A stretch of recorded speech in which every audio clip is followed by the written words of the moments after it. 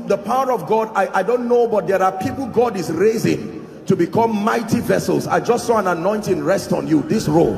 In the name of Jesus, I don't know where you are, but I pray may that grace now, let it rest upon you and shift you to a new dimension. In the name of Jesus Christ. Welcome to Christocentric Message. On this channel, you are going to get soul-lifting messages, faith-based content, prayer drills, and videos that would help you grow spiritually. Remember to subscribe to the channel, like the video you are about to watch, and comment on it. Stay blessed. Friends, there's something about the presence of God. Every time you come into an atmosphere of God's presence, I'd like you to know that when the portals of heaven are opened, there are several things that happen. The impartations of the Spirit, the communication of the wisdom of the Spirit. Now, a lot of the things that happen to believers in the presence of God are so supernatural that it takes for you to be spiritual to be able to acclimatize yourself to the atmosphere of the glory. Because the Bible says the natural man of God's people is mighty. There are three dimensions of God's presence as taught in scripture. The first dimension of his presence is what the Bible calls his omnipresence. His ability to be everywhere at the same time. The psalmist said, where can I hide from your presence? Where can I hide from your presence? He is suffering. He began the beginning. The Bible says his eyes runs through and fro, searching the entire earth. And so when you talk of the omnipresence of God, it's his ability to be everywhere at the same time. When Adam sinned in the garden, the Bible says they went and they hid. And in Genesis chapter 3, the Bible says, and they heard the voice of God. The Hebrew word says they heard the talking spirit walking in the cool of the day. And he said, Adam, where art thou? And Adam said, I heard thy voice and I hid because I was naked. Where can I hide from your presence? That's the reason why the Bible says how that he has the ability not only to scan his eyes around the world, but to scan the hearts of men and judge the intents of the hearts of men. He is omnipresent. It's an ability that is exclusively for the God class. His ability to be everywhere. That's the reason why all believers all over the world can lift up their voice to God for help, and at the very same time he's able to respond to their needs. He's able to relate with you. While he's there with you in the room, he's there on a crusade ground. He's there helping a woman to deliver safely. He's there helping somebody out of accident. His omnipresence. Listen, sometimes we need to know the qualities of God to help us worship him. Because a lot of times we think he's like one of us. But when we understand that although we are partakers of his divine nature, we didn't give him the nature. He brought us into a participation of his nature. But then there are certain dimensions of his nature that has not been given to us to participate. That's the dimension that makes him God. One of it is his omnipresence. No man has in himself the ability to be everywhere at the same time. Even Satan does not have that ability. In the book of Job chapter 1, the Bible says the sons of God gathered and Satan was in their midst. And God asked him from whence, and he said from running to and fro. He was at a specific location. But God is in this place. And all over the world where true believers are gathered in the name of Jesus Christ, he's there in their midst. His omnipresence. The second dimension of him is what I call his Emmanuel dimension. The Bible says, where 2 or 3 are gathered in his name, he says he's there. Emmanuel means God in the midst of his people. God with us. His ability that every time we gather in the name of Jesus, we are confident that he's there in our midst. That's the dimension of him that gives us confidence to agree with one another and pray and say, Lord, we commit this issue and that issue, and we are sure that he's in our midst. Listen, you need to learn to look at God not just as a king seated far in some galaxies. You need to realize that you are before the throne. I like that beautiful song. So we bow as we enter the throne room. And we do what?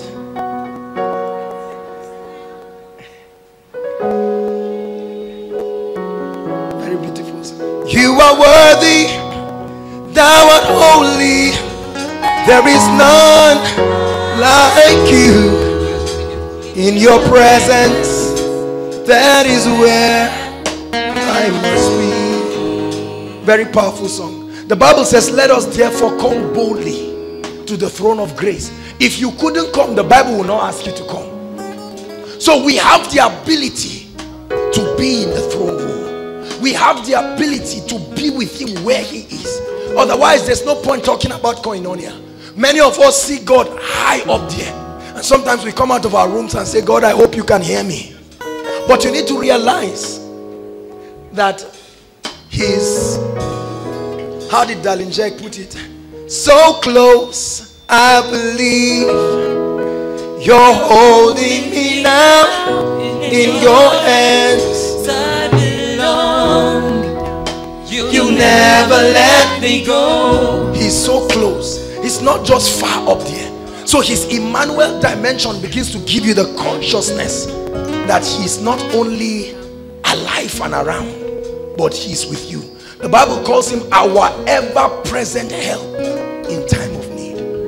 The one who sticks closer than even a brother.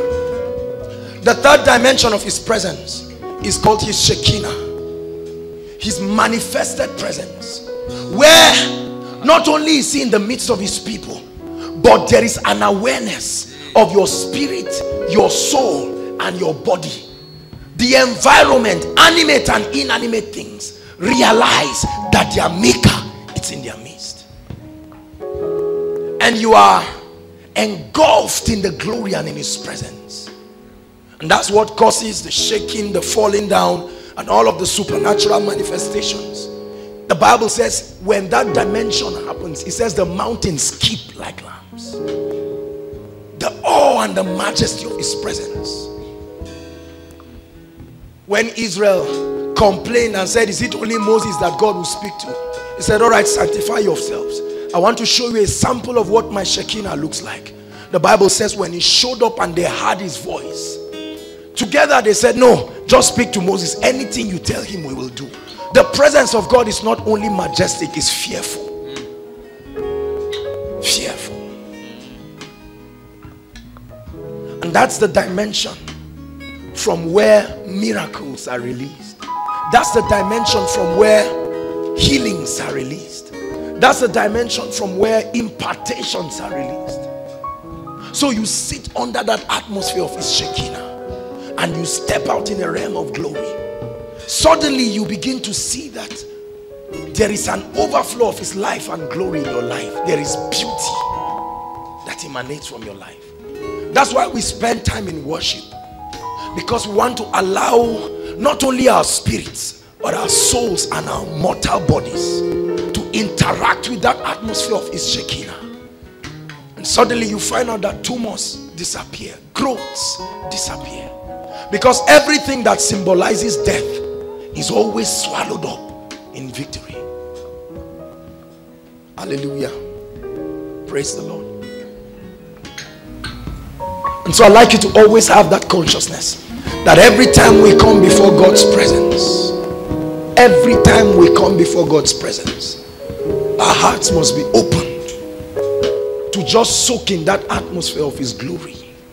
Realize that you're not just singing, you're not just helping the worshipers, but you are standing in the presence of God, from where the life of that river, the life of that glory rubs up upon your life.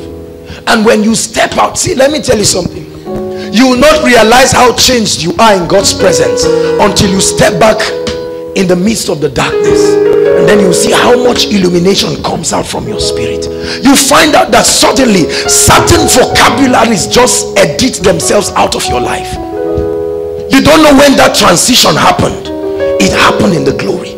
Certain decisions and resolutions are crystallized in your spirit. You begin to make up your mind. The grace to walk in certain realms is imparted in His presence. That's why we gather here. Hallelujah. And so Lord, we thank you for the gift of your presence. We really thank you for your presence. And tonight, as we behold you, let us be changed into that which we are beholding. The Bible says, now the Lord is that Spirit, and where the Spirit of the Lord is, there is liberty. It says, but we all with unveiled face, beholding as in a mirror the glory of God, we are changed from one dimension of glory. And so let us be changed in the name of Jesus. Hallelujah. Romans, I'll just talk very briefly.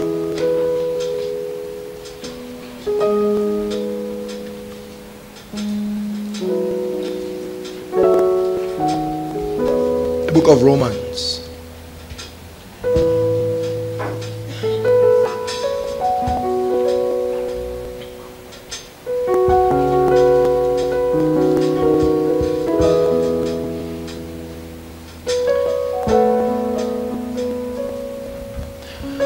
The Lord is seeking men and women who will carry the life, the power, the glory of the kingdom and permeate the systems of the world. This has been His singular message. And let me tell you something about God. When God calls a man, the Bible says that Jesus Christ saw different kinds of people scattered around, and He called them, come, follow me. He called Nathanael, He called Peter, He called the disciples. When God calls a man, He doesn't send the man immediately. He calls you. Then the next thing is that He makes you. He said, come and I will make you. And for 3.5 years, by the teaching of His word, by the experience of the miraculous things He did, He made them. And then the Bible says He sent them at a certain time, the 12, to go and test run the things that He was imparting in them. The Bible says they came back rejoicing. Then He sent them alongside 70 others, and the Bible says they came to Him rejoicing. They said, even the devils were subject to us in thy name. But even at that dimension, they were still in the making process. Listen, it pays to stay in the school of the Spirit. Sometimes, you see, the caliber of people that God is raising here, I have the privilege of knowing a lot of us here, and I know the dimensions that we are functioning in the Spirit. Terrible realms in the Spirit. Yet the Lord is still subjecting us to the making process. Because when He's done with us and He sends us out, we will be absolute wonders to our generation. That's what He's doing. He said, he that bears fruit I will prune, sharpen, refire, that he may bear much fruit. That's what God is doing. So when God calls a man, He makes him. Some of you may be wondering, Lord, with this level of anointing, you have still not sent me. And God says, sit down. You need more than you have now to touch your generation. This may be sufficient to touch Samaru, but not the nations. This may be sufficient to touch Zaria, but not the nations. This may be sufficient to touch Nigeria, but not the nations. Bible says, who through faith subdued kingdoms. Every time God keeps reminding me that I'm still in the making process. I tell people, if you think you've seen anything about my life, this is only the beginning, because I'm still in the baking room of the Spirit. That's why, you see, when you are conscious of being made, no level of glory will carry your, it will enter your head such that you lose out on the remaining training. After doing terrible things in righteousness, you go back to the secret place. But a day will come when the master will tap you and say, this is my beloved son, and he will command the world to hear you. When he makes that decree, the doors of nations become open out of their own volition. No, you become an inferno of fire. Nobody will be able to stop you. Hallelujah. Romans chapter 8.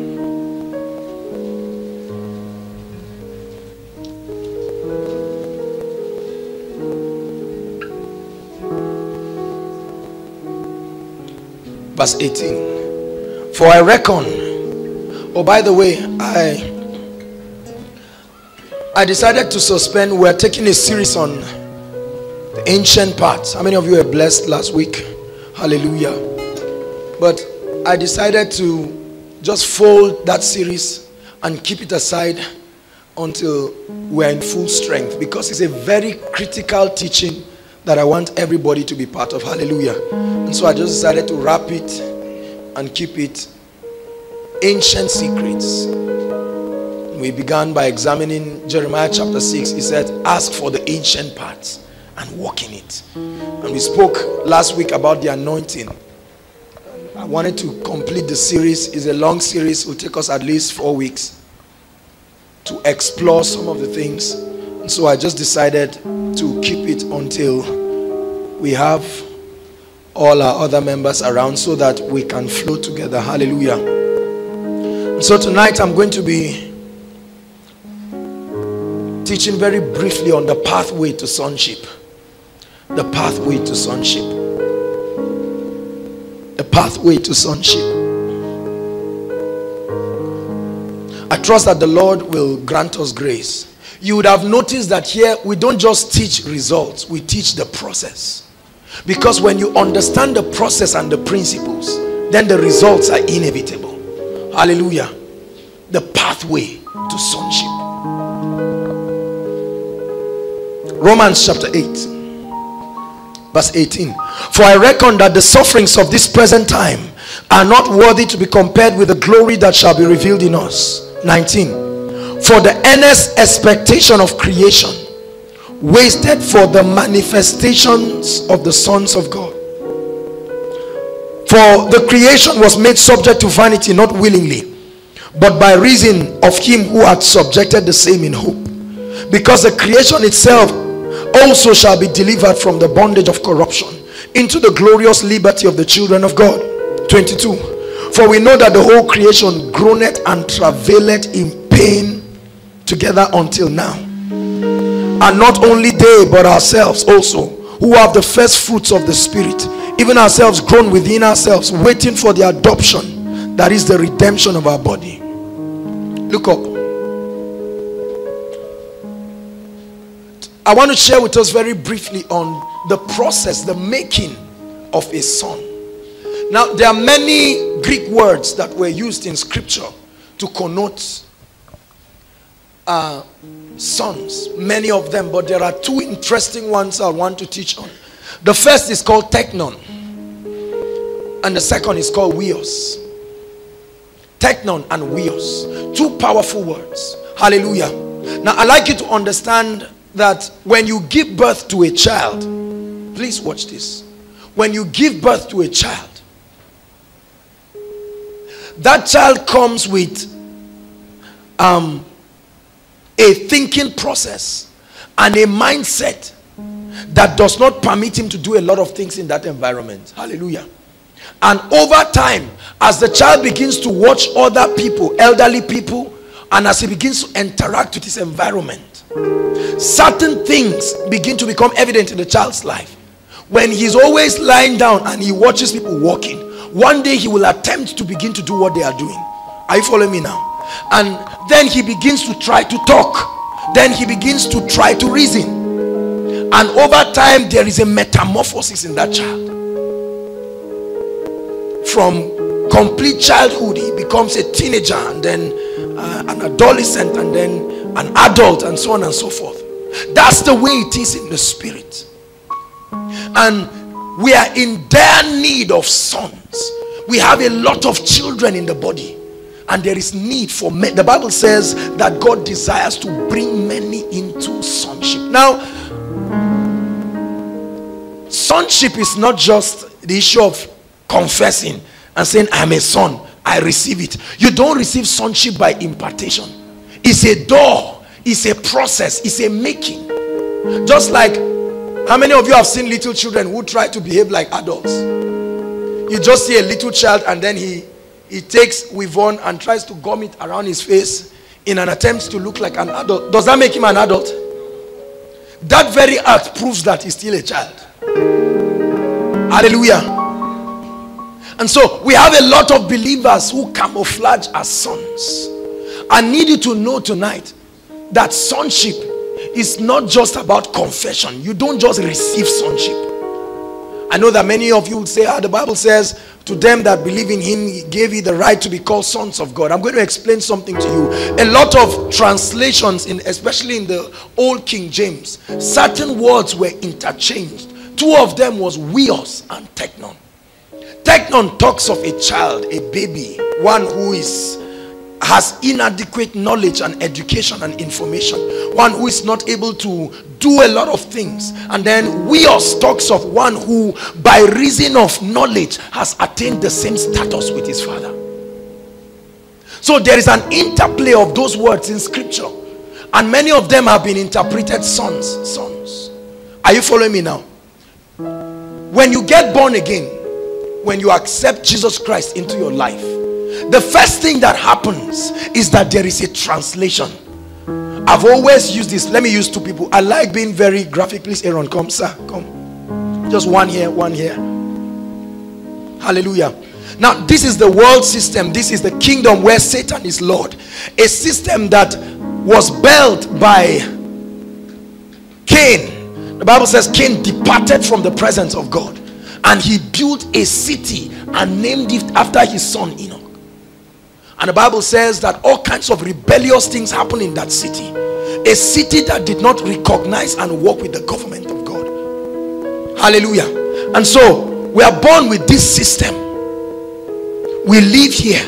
There is a law in this realm. It's called the law of sin and death. That's the law that is responsible for greed and wickedness and oppression and selfishness. The spirit of the power of the air that walks in the sons of disobedience. And so we are all born in this realm. But every time we accept that Jesus is Lord of our lives, there is a translation. You need to understand this. You may not feel anything happen to you. How be it in the spirit, there is a translation from this kingdom, the kingdom of darkness, into the kingdom of light, the kingdom of God's dear son. Hallelujah. But now what we do not realize is that when you are born again, that initial experience affects only your spirit. Are you following me? This is where a lot of people miss out. Let me give you a scriptural proof. When Israel came out of Egypt, that's a type of our coming out. Are you following me now? When Israel came out of Egypt, it was a type of our coming out. But there needed to be a separation. Are you following me? What the Red Sea did was it caused a permanent separation between Egypt and Israel. And they said, I will sing unto the Lord, for he has triumphed gloriously. The horses and his riders, the systems have been thrown into the sea. So many believers, what they do is they just come out of Egypt and stop. And then later on they find out that Pharaoh is still looking for them. The first step to get to the promised land is to come out of Egypt, but that's not the only step. The second step is that there must be a passing through the sea. The Bible says that we'll be washed by the regenerating of the water. There is an experience of passing through the water in the spirit, and that's what causes. The Bible says, except ye be born of water and of the spirit. He said you cannot enter the kingdom of God. So it's one thing to see the kingdom. He was speaking to Nicodemus. You can see the kingdom when you step out of Egypt, but it takes a washing of the water and of the spirit for you to experientially begin to enter the realities of the things of the spirit. There are so many believers that see the kingdom. They can describe what it looks like, but it takes the interaction of the water so that we begin to step into the reality of it. So there is a translation. When you come into this realm, the ministry of the Holy Spirit changes in your life. Because hitherto his ministry would, because as a non-believer, his ministry is to convict you of sin, of righteousness, and of judgment. Now when you become a believer and he comes to live inside you, his ministry changes. He begins to be unto you an advocate, a teacher, a strengthener, a guide, a standby, an intercessor.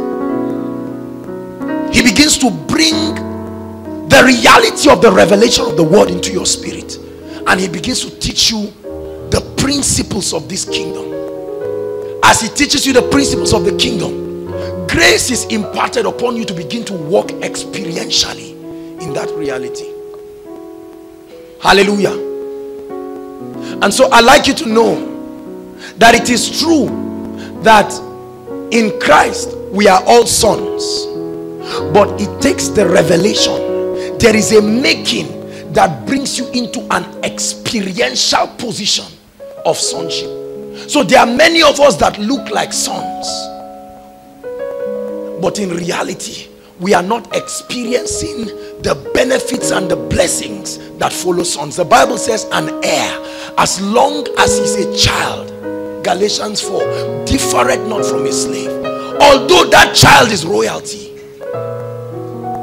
But because he must be made, there is a process that makes him. In the process of the making of that child, they teach him the attitude of royalty. They teach him how to speak like royalty. They teach him how to walk like royalty. They teach him how to respond to situations like royalty. And over time, when he has been tried and proven, then certain riches of that kingdom is now committed to him. Hear me, friends. There are certain realities in the spirit that only sons can touch. No matter how you shout, there will keep being a call upon your spirit man to step up into the reality of sonship. Hallelujah. Bringing many sons into glory. And so the Holy Spirit begins to work upon your mind. The Holy Spirit begins to teach you the principles of the kingdom. Hear me. The major work of a believer, of the Holy Spirit in the life of the believer, is to change his mind. Now don't take this for granted. The major work of the Holy Ghost. Some years ago, whenever I read this scripture, is anything too hard for me to do? How many of you have read that scripture? The thing that bothers me about that scripture is the word too. Why will God, who is almighty, say, is there anything too hard? Why is it too hard? And one day I asked the Holy Spirit, I said, what's the mystery behind this too hard that God is saying? And God says, the reason why it seems to be too hard is that I have to keep getting you until you come into alignment with me. And that's the difficult part of the process, because I am always able, but sometimes it takes years for him to begin to touch you until you come to a point where you are in synchrony with heaven. And then at that point, the realities of the things of heaven can begin to flow into your life.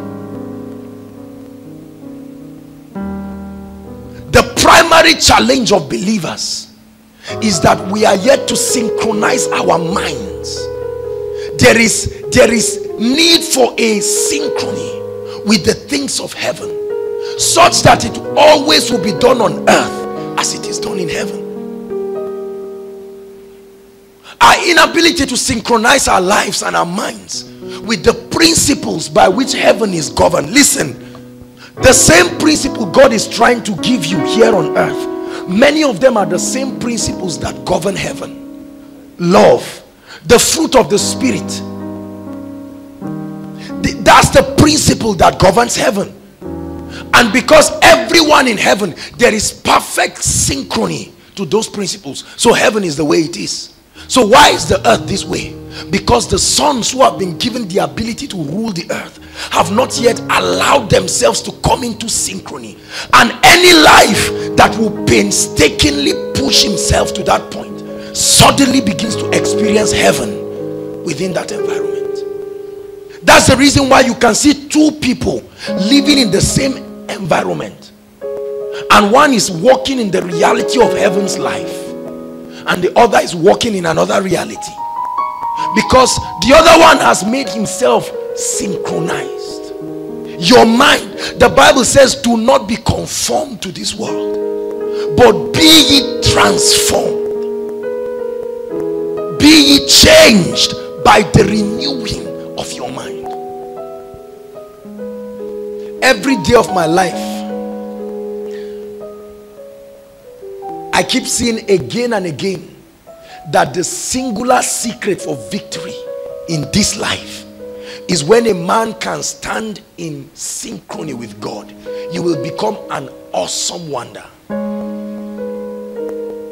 Any man you see today who has manifested certain levels of the anointing or certain levels of notable impact has brought himself by the activity of the Spirit to that point where the laws of God becomes the laws that your life is governed by. There is perfect synchrony. At that point, heaven finds expression in your life and in your atmosphere.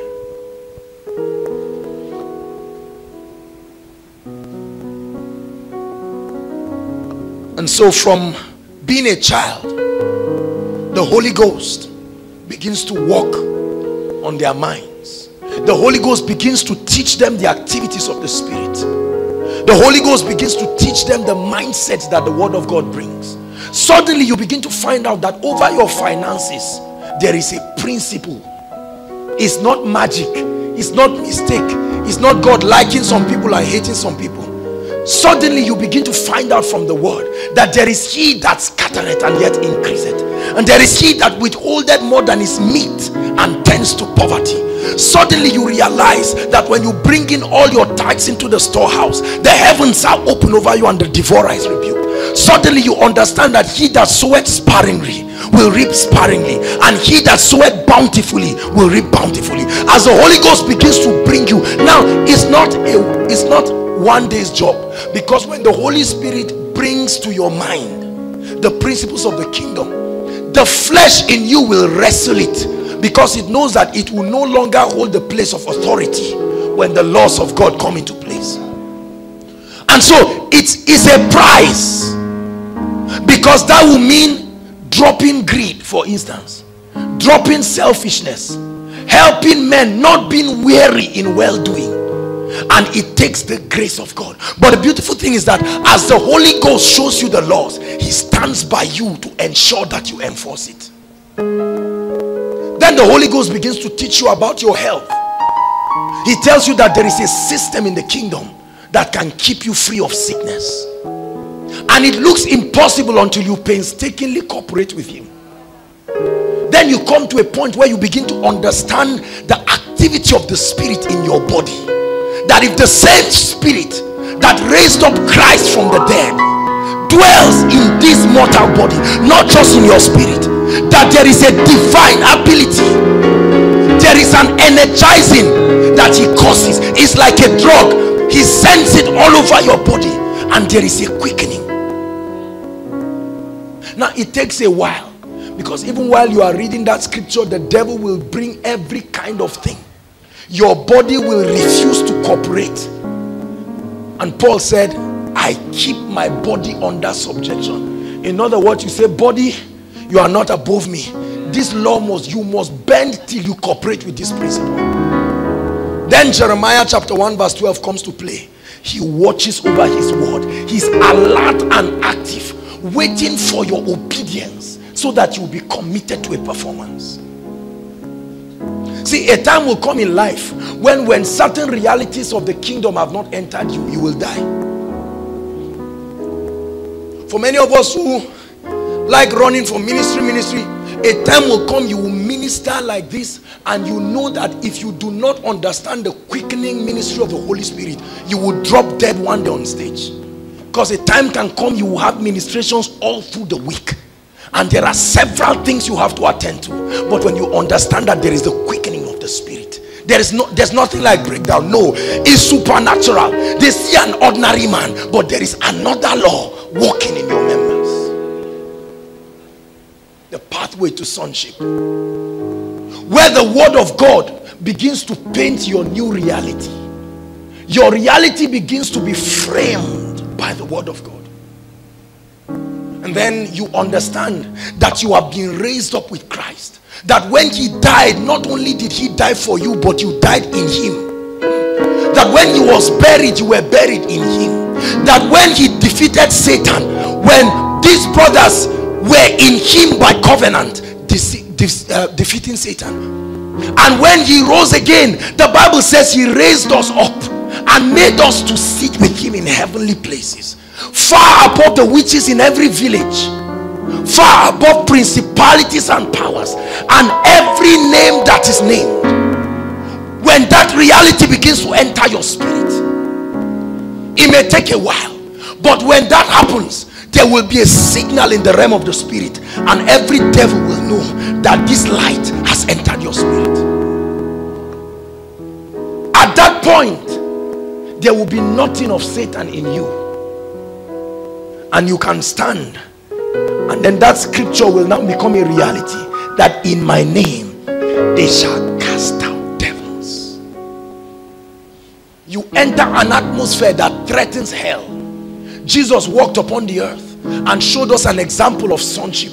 When he stepped into an environment, the demons suddenly began to operate. We went for a crusade after last week before last. We went for a meeting somewhere in southern Kaduna, and as they just checked on us into the hotel, we just lay down, and I decided to take some rest. As soon as I just put my head, suddenly I sensed a very evil presence, and suddenly I just turned, and there was a demon standing before me. He said, "What have you come to do here?" I shared with them. That's what he told me. He said, "What have you come to do here?"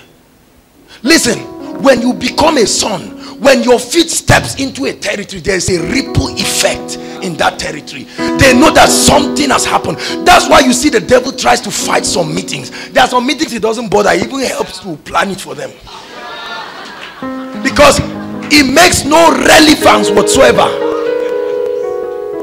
But then there are some meetings that shake hell to its foundation, and the devil begins to beat left, right and center,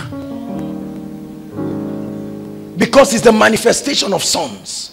Men and women who understand the laws of the spirit, men and women who have mastered the art of bringing their bodies and their minds in alignment to cooperate with the Holy Spirit, so they can stand and make decrees and command nations to be open, and the gates of nations will swing open. So how are sons made? Simple, very simple. There's no complication about it. The difference between a child and a son is knowledge, understanding and obedience. The difference between a child, it says, when I was a child, First Corinthians chapter 13 verse 14, when I was a child, I thought like a child, I understood like a child, I acted like a child. He said, now that I'm a man, I've laid aside these childish things. The difference between a child and a son, teknon and weos, is that transition in the spirit. The Lord begins to work. The first thing is knowledge. Hosea chapter 4 and verse 6. The Bible says, my people are destroyed. My people are destroyed. My people are destroyed. Not because Satan is powerful. Until you understand these realities in the spirit, Satan will keep looking like a mountain. I refuse to see him as a mountain. Hallelujah. It's the pathway to sonship. You come to a point where there is sufficient knowledge. The Bible says in 1 Peter chapter 1 verse 3, I believe, it says, according as his divine power hath given us all things, not some, all things that pertain unto life and godliness. How? Through the knowledge of him that has called us into glory and virtue. The next verse says, wherefore has he given us these exceeding great and precious promises, that by them we might be partakers of his divine nature, having escaped this corruption through lust. And so the knowledge of the principles of the kingdom is what we need first of all. Are you following me? Say after me, knowledge. Knowledge. Say it one more time, knowledge. That's what we need. That's why you hear people like Pastor Chris say all you ever need is wrapped up in the word. He says go for the word. Go for it. It's the truth. Go for the word. We go for many things, all kinds of things. What we need is to stay with the word. To stay with the word. When the illumination of the word arises in your spirit, it sets you above. It brings you into sonship. The activity of the word of God upon your spirit and upon your mind and upon your body is what brings you into sonship. Knowledge. The second is understanding. The Bible says with all your getting, get understanding. I shared it in a, God bless you, sir. I shared it in a Sunday meeting, but then I'll share it again.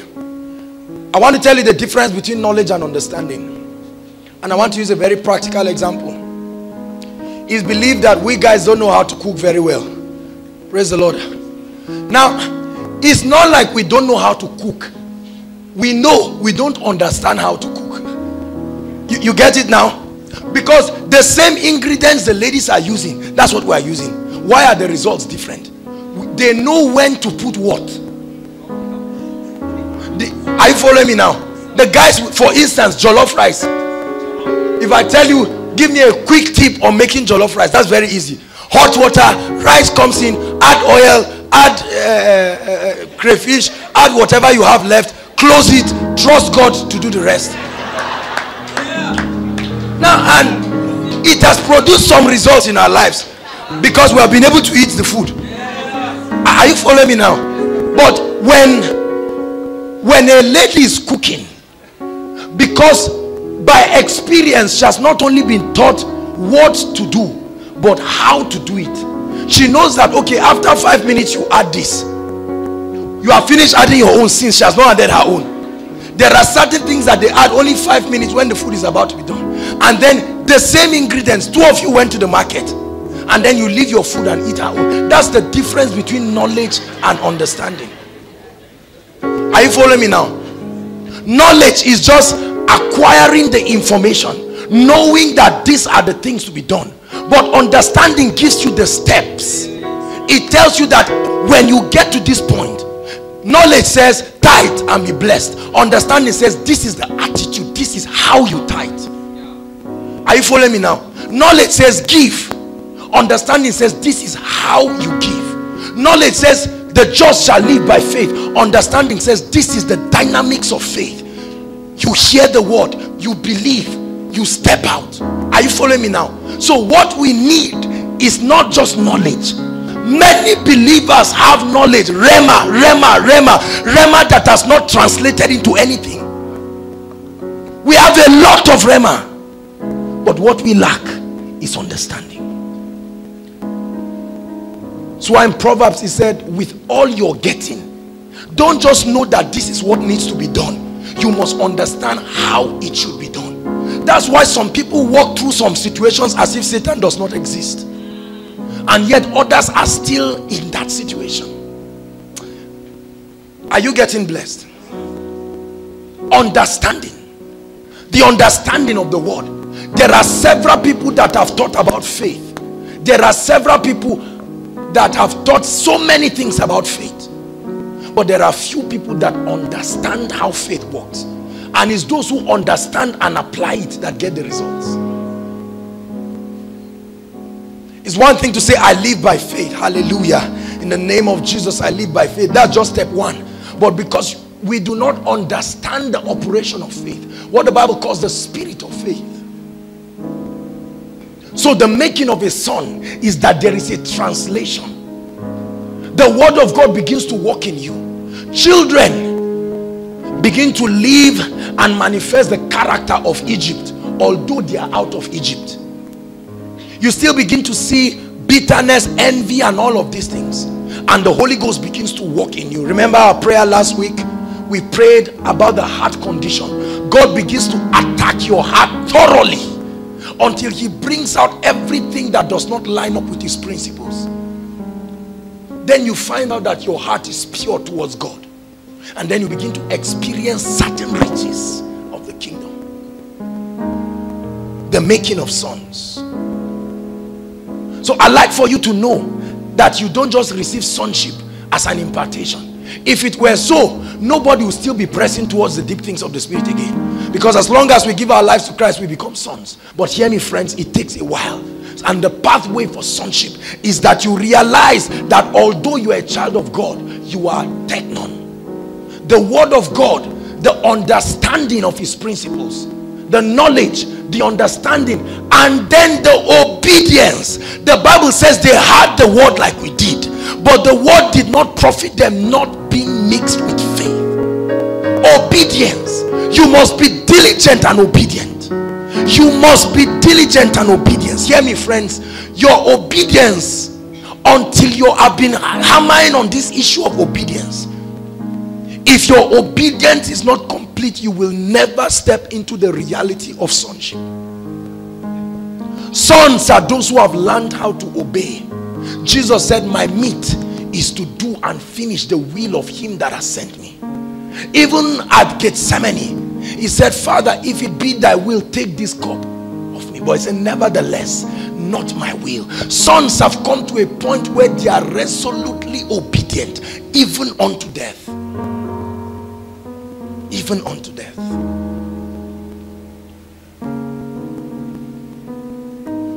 An heir, as long as he's a child. Friends, koinonia is an avenue for us to step up into the reality of sonship. Enough of this oppression by demons. We come, shout in tongues, sing and dance, and then we go back and we are badly oppressed by Satan, oppressed by sickness, oppressed by failure.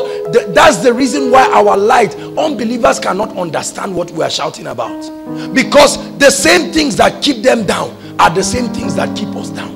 The same limitation they have is the same limitations we have, and so they truly cannot see any difference. But when we step into sonship, they begin to see something different about our lives. That when they break down, there is supernatural strength for you to move forward. That when they are communicating with the wisdom of men, you come with the wisdom of God. There's something about your life that attracts them. I told God, I said, Lord, I'm tired of reading about sonship. I want to walk in the reality of it, where everything about my life is a message that reflects Christ. And so the Bible says in Romans chapter 8, it says the earnest expectation of creation are waiting for not everybody. You know, we always jump around and say my generation is waiting. You better find out whether your generation is waiting for you or you are the one who is waiting for a savior. The Bible says the earnest expectation of creation is waiting for what? The manifestation of this sex of people. These people who are not only born again, but are full of the word. Men who know the word, Men who understand the word and men who have committed their lives to obey the principles of the word. Men who understand the place of intimacy with the Holy Spirit. Men who understand the laws of the anointing. They understand how to bring the atmosphere of heaven into the lives of people. At that point, you become a blessing. Listen, you cannot help anybody if you are like them. You can't help the poor by being one. You can't help the sick by being one. You can't help the oppressed by being one. It is only when you are out of a system that you can help those in that system. You can't help a depressed person when you are depressed. You have to come out. That's why the Bible says, come out from among them and be ye separate. Hallelujah. And the Lord desires for us to step into sonship. The Bible says that there is a bondage of corruption upon our generation. And it says only the sons, only these sets of people, they may not be many. A great man of God calls them the remnant. They may not be many, howbeit they are the ones who have refused to bow to the gods of the land. They are the ones who have refused to bow to the systems. They are the ones who have refused to bow to the golden image. And they have said, Lord, I will stay. I will stay in the secret place. I will allow myself to be built. Sons, even when men are calling you great man of God, you thank them with one hand, and with the other hand you open the door to your secret place and rush back and say, Lord, I know I'm great, but maybe not great enough yet. And you stay in the secret place, and there is an incubation of the Spirit. And sometimes people look at you and wonder, they say, what are you still looking for? What do you want to become? You want to be disappearing from one place to another? If it's a requirement to shake your generation, then it's relevant to stay until you have it. Listen, when you stay and you are prepared, I tell you the truth, when you step out, you will not be ashamed. I told God something. I said, Lord, never let me step out of a boundary you have not opened for me. Keep me, draw my ears, do anything you do to keep me there. But when the door is open, never let me stay. Push me till I go out. The Lord is making us here, friends. There is a making of sons. This word, if you are a believer, this must become your active partner. The Bible is not, I'm not just talking of inspiring women or what's the name? Every Day with Jesus, or Rhapsody of Realities, or whatever it is. There is a place for those devotionals, but I tell you the truth, you need more than it. Satan is doing more than devotional. You must prepare, because kingdoms, there will be a clash of kingdoms. And hear me, friends, Satan is not folding his arms. Look at the people in the world. They are becoming more spiritual by the day. They used to hide it before, but now it's not hidden again. Businessmen are not hiding the issue of being spiritual again. And God is sending you to the business world. And all you think is read books about finance. You better take this and let it be your friend. Instead of buying timberland, buy a concordance. It will teach you the principle to own one of the company if you want to.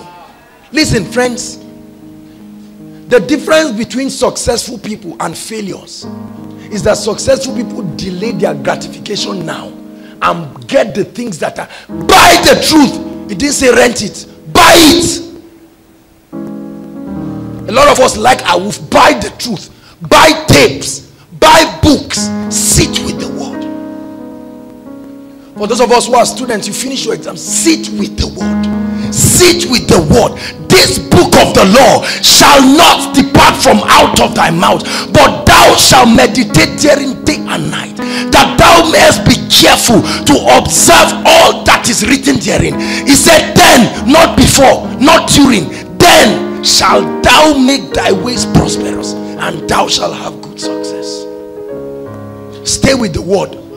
Write a list of the areas where things are not working. Accept responsibility and say, Lord, my faith is not working. I'm tired of lying. Faith, part of your study. What again? You can't pray for people to be filled with the Holy Spirit. Say, I'm tired. I need to know the principles. Write it and stay. The trouble with many believers is that our spiritual growth is not constructive. We are not growing constructively. So when you say you have grown, we ask, okay, try to honestly tell us, what are the parameters to prove that you have grown? You say, now I was an usher, now I'm the chief usher. No, it's not necessarily true. It's not necessarily true. There are certain realities in the spirit. It's not pride. There are some things that you shouldn't be struggling with at certain levels. It's not pride. That's the proof of growth. Imagine at this level of your life, you're still trying to walk. What do we call you? You need a miracle. Imagine at this level of your life, you are still trying to wear your clothes. You don't know whether to put your shoe right or left. Are you following me? How many of you have worn your shoe and say, I was able to really wear it well today? No. That's how it is in the spirit. There are some things that should embarrass you back to the secret place. You should get tired of some things and say, Lord, I can't keep running from pillar to post. At least if I'm not where I should be, I shouldn't be where I was. And you lock yourself and say, let there be that transition. There is a kind of dissatisfaction. It's a holy one that draws a man to sonship. And you get back and sit with the word. And someone is a man of God, are you around? You tell him, no, I'm not around. There are many of us that cannot switch our phone. That's our spiritual limitation. It looks as if your phone, it will pinch you. Anything God gives you that you cannot lay aside for where you are going is an idol. Before you got the phone, you were alive. Lock that phone and sit with the word of God. Get a rechargeable lantern or get whatever you get and play a tape and sit down. Sometimes you play that tape while he's playing, you are praying in the spirit and soaking in that glory. Come on, it won't be too long. It won't be too long. Something about your life must speak. There's no secret about it. There is no secret about it. Your faith is not working. Stay with the word of God. Listen to the messages that you can get on faith. Sit down. See, I'm teaching you how to be sons.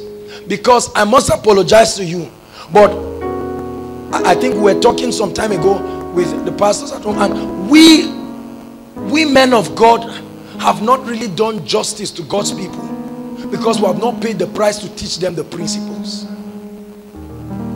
What's the use if I come and stand here and I say, Tosin, stand up, this guy stand up, and I just say, all right, everybody watch this. I just wave my hand and somebody falls. How does that equip the people? Except you, like I did last week, trying to use it to demonstrate something. Are you following me? See, sons are not carried away by results. When sons watch someone walking, every time I watch men of God, I'm really not looking at the results. I'm finding out. My spirit is scanning through what they are doing. What law did this guy touch in the spirit? Hallelujah. What law is he touching in the spirit? That's how sons think. Some of us say, well, God has not called me into ministry. God has told me what my own call is. I'll just be motivating people, counsel people.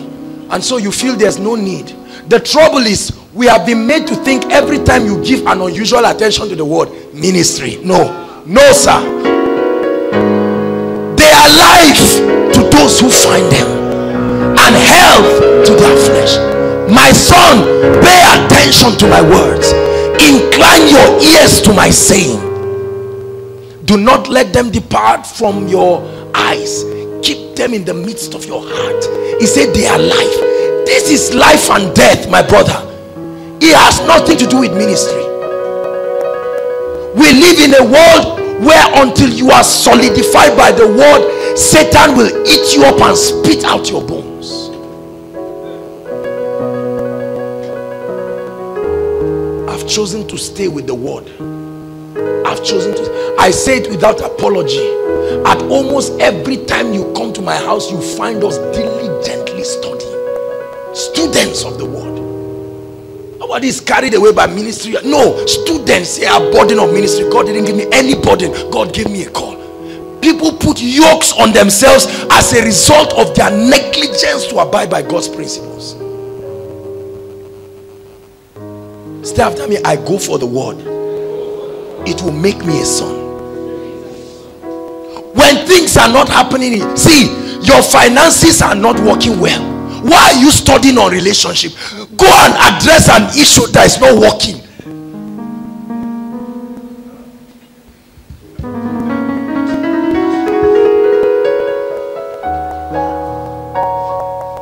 Hallelujah. Sit down and address. Let me tell you something. When an area begins to work in your spiritual life, you are motivated to serve God better. There's nothing as frustrating as every area not working in your life. You just ask yourself, what am I even doing? If your finance is working and then the gift of the Spirit is not working, at least you are motivated. 1/2, so you can press for the other one. But where every area is a wilderness, I'm trying to put something in your spirit this night, that when you leave this place, when somebody is distracting you from studying the word, you know that is your enemy. Hallelujah. Some of you stay, and when you want to study the word, someone says, we need to go and visit so and so person. And like, it's been a while. It's been a while. Sit with the word.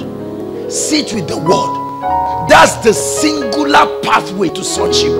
Therefore, say after me, the pathway to sonship is to stay with the word, to know the word, to understand the word, and to obey the word. I have a guarantee for you. If you truly abide by these things I'm teaching you tonight, it will not be too long. I tell you the truth, your profiting will appear unto all in a way that will shock you. These are practical principles. Be a student of the word, I beg you. Day and night, sit with the word. Invest in books. Invest in materials. Some of the teachings that we have here, I think yesterday or so in chapel, we're listening to the message last week. And I sat back there. I didn't say I'm the one that preached it. I already know. We sat quietly and we're soaking into these things. That's why we give all the teachings from when Koinonia started, and the ones we do in school is free. Very free. All you need to do is just get it and sit with the word. Get other relevant teachings. Stay with the word. If you're studying on faith, concentrate on faith and get it. Be sure that you have gotten it. Then you can move to something else. Let your growth be constructive. Am I blessing you, friends? There are many of us that things are not moving. You are just acting like things are working. You know things are not working. Get tired. Stay in the presence. You have prayed for over 200 people. Nobody has even recovered. Not even to get healed. Not even recovered. Don't just say, well, some people is like that. God gives. No. Begin to find out what is the spiritual principle that releases the anointing. And then commit yourself to it. This is what I know to be the pathway of sonship. There are many things that we teach, and they are equally important. The place of your seed, the place of service in the body, and other things, they are very important. But the foundation, the foundational pathway to sonship is to stay with the word of God. Know the word. Understand it. Understand it. To understand, you need the illumination of the Spirit. And then you also need to follow them who through faith and patience have obtained the promise. Hallelujah. How many of us truly want to step in the reality of sonship? How many of us are trusting God to step up in certain areas of our lives? There are some of us, our families, things are not working. Our families are in a mess. Who told you you cannot change it? You can. If you could not change it, God will not bring you here. He has brought you to let you know that you can do something about it. We are going to pray. So we'll round up. And our prayer tonight is very simple. Lord, I want to begin to see the reality of sonship work in my life. I want to see the reality of sonship. The reality. Please, you see, don't take for granted these things we are sharing. They may look basic, but they are powerful. It's the foundation, the word of God.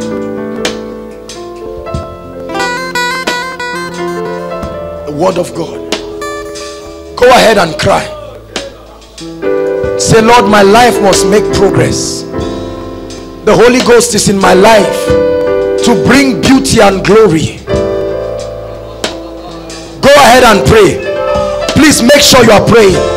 Tonight God has committed something in our hands that will set us above. The pathway to sonship is the path that stays with the word of God. Stays with the word of God. Understands God's principles. Is a sacrifice to bring your mind and your body under the influence of the word. But when you do, happy art thou, because heaven becomes a reality in your life. I don't care what the situation is in your life. This is the solution tonight. No matter how impossible it looks. I have not seen a man that has given true diligence to the word. The word of God will make you a son. The word of God will make you a son. The word of God will translate you from being a child to a son. Stay with the word. Brothers and sisters, stay with the word. It is life. Life. Life. The principles of the word are the principles by which heaven are designed to function by. Go ahead and pray and say, Lord, grace. Grace. I receive grace to be an ardent student of the word. Don't let the devil deceive you. Make sure you are praying. Grace to be an ardent student of the word. Go for knowledge. Go for knowledge. Go for knowledge. It will place you above. Go for knowledge. Don't go for results. Go for knowledge. The knowledge, the understanding and obedience will give you every result. Go for knowledge, not just results. Go for knowledge. Invest in the word. Invest in the word. Invest in books. Invest in tapes. Don't just buy them. Use them.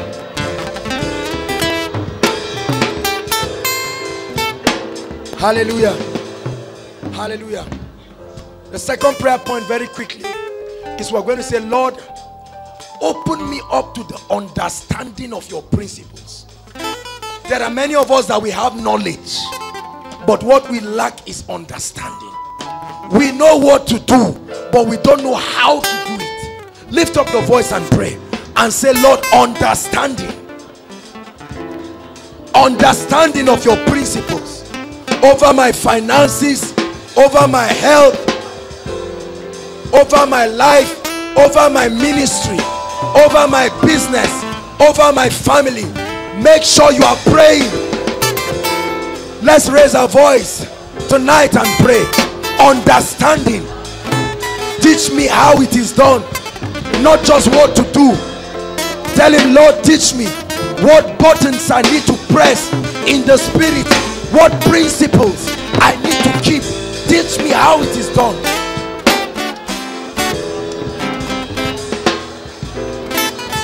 Lord, we receive understanding. Let there be a baptism of understanding. A baptism of understanding.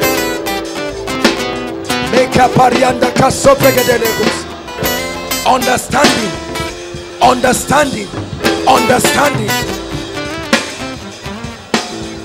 understanding. Hey, they are life to those who find them. It's a secret that will not fail. I assure you, it's a secret that will not fail. When you find it, you have found gold. When you find it, you have found a treasure. Are we there? Isaiah chapter 2.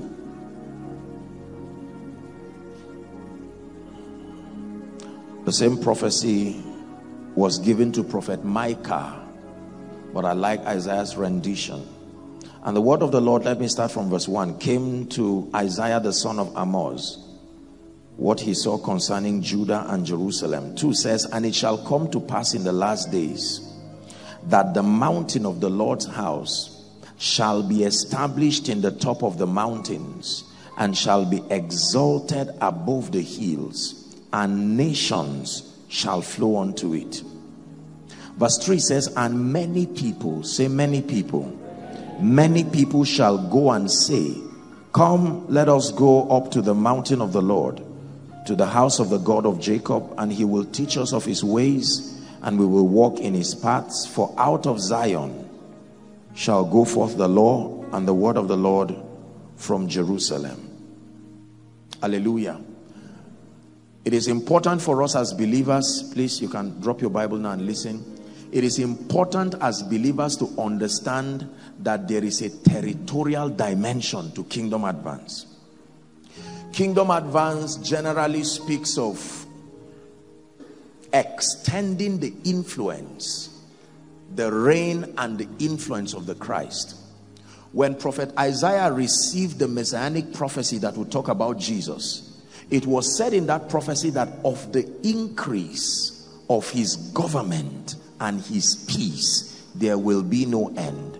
That means of the continual advancement and expansion of Christ, his purposes, and the peace that comes in that kingdom, there will be no end. So this is a kingdom that grows. Please understand this. It says, I will build my church, and the gates of hell shall not prevail. I know that looking at society right now, it looks like the church is not growing. It looks like the purposes of Christ is not advancing. But I want you to know that the church is growing and the purposes of Christ is advancing. The Bible declares that it is God's desire that the lordship of Christ be established first in the hearts of men. Please say the hearts of men. One more time, say the hearts of men. And then number 2, across territories. So kingdom advance is twofold. The establishment of the lordship of Christ first in the hearts of men. The purposes of Christ must be established in the hearts of men. Then number 2, it must be frontiered across territories. That means it is not enough that individuals be saved. It is not enough that individuals come under the governing influence of the Christ. It is time to start taking cities. Cities. The Bible says these are they, the book of Acts, that have turned the world upside down. The story of revival, as we read first from scripture and then through modern history, talks about men and women. According to Hebrews 11, the Bible says they subdued kingdoms. Everybody say subdued kingdoms.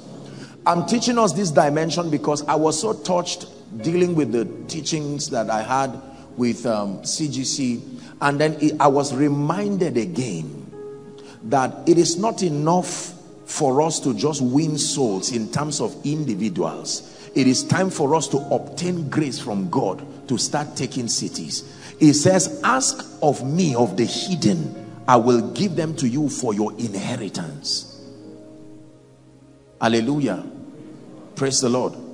It is time for us to take systems, structures, nations, and bring them under the lordship of the Christ. This is one of the ways that the kingdom will advance. Now look up. I gave an analogy in the morning while teaching during the church service, of CGC, and I told them that you may not have seen the founders of Nokia or BlackBerry or whatever it is, your Apple products, but they have so done something to the territory that if your phone gets missing, lost, or spoiled, you remain restless until another one comes.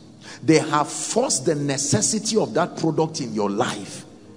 You, no matter how conservative you are, when you lose your phone, you don't just keep quiet. You will say glory be to God, but you will do something about it. They have indoctrinated a generation into believing that without a phone, a gadget like this, your life is incomplete. Now that's powerful, because that's exactly how the kingdom was supposed to become institutional. That a day must come in the life of a city when, if there is no service in a day, people will say, what is wrong? Not just on Sundays alone, not just on Mondays alone. They gather daily in the early church. That a day will come where it should not be that there is no Christian within a territory. It should not be that God is void of men and women who can advance his purposes within a territory. Kingdom advance is territorial. That means that we are not entirely free until our territory is free. I repeat, we are not entirely free until our territory is free. I can enjoy the freedom that comes with a new life as an individual, but I am still in bondage, because if the territory has not come under the lordship of the Christ, I can be affected.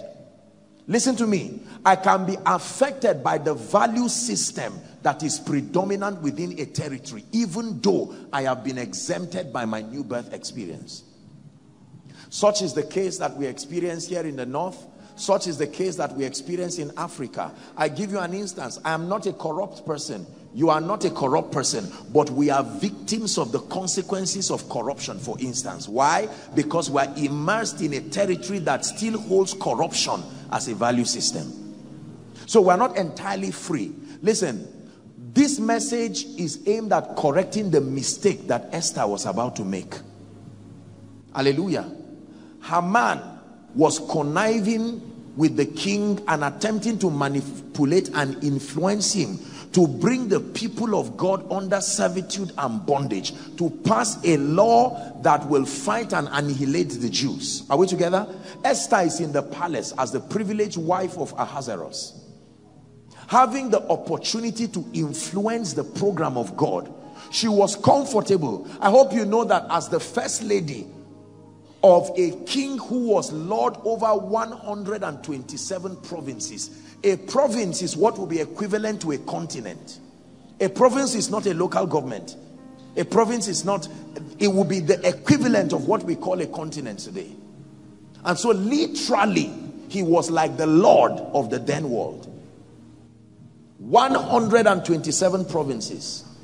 And here's a woman with the power and the influence to see that the purposes of God are preserved. But because of the beauty and the security that came with the palace, she ignored Mordecai.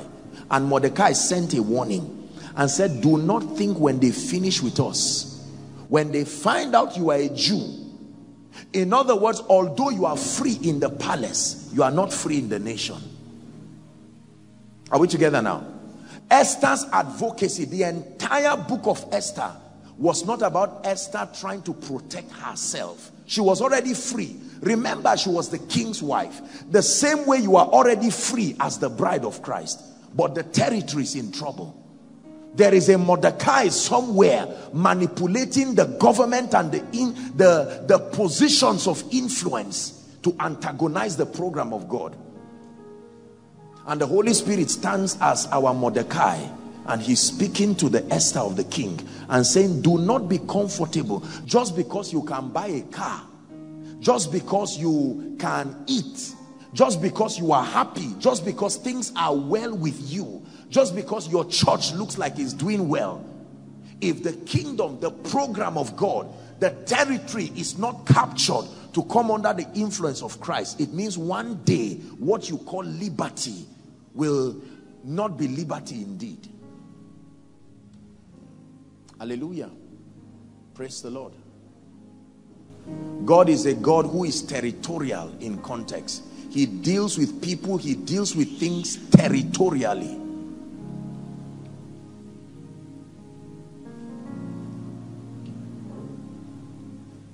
I have heard of stories where flourishing churches, flourishing nations were locked down in a moment because another Pharaoh arose who did not know Joseph.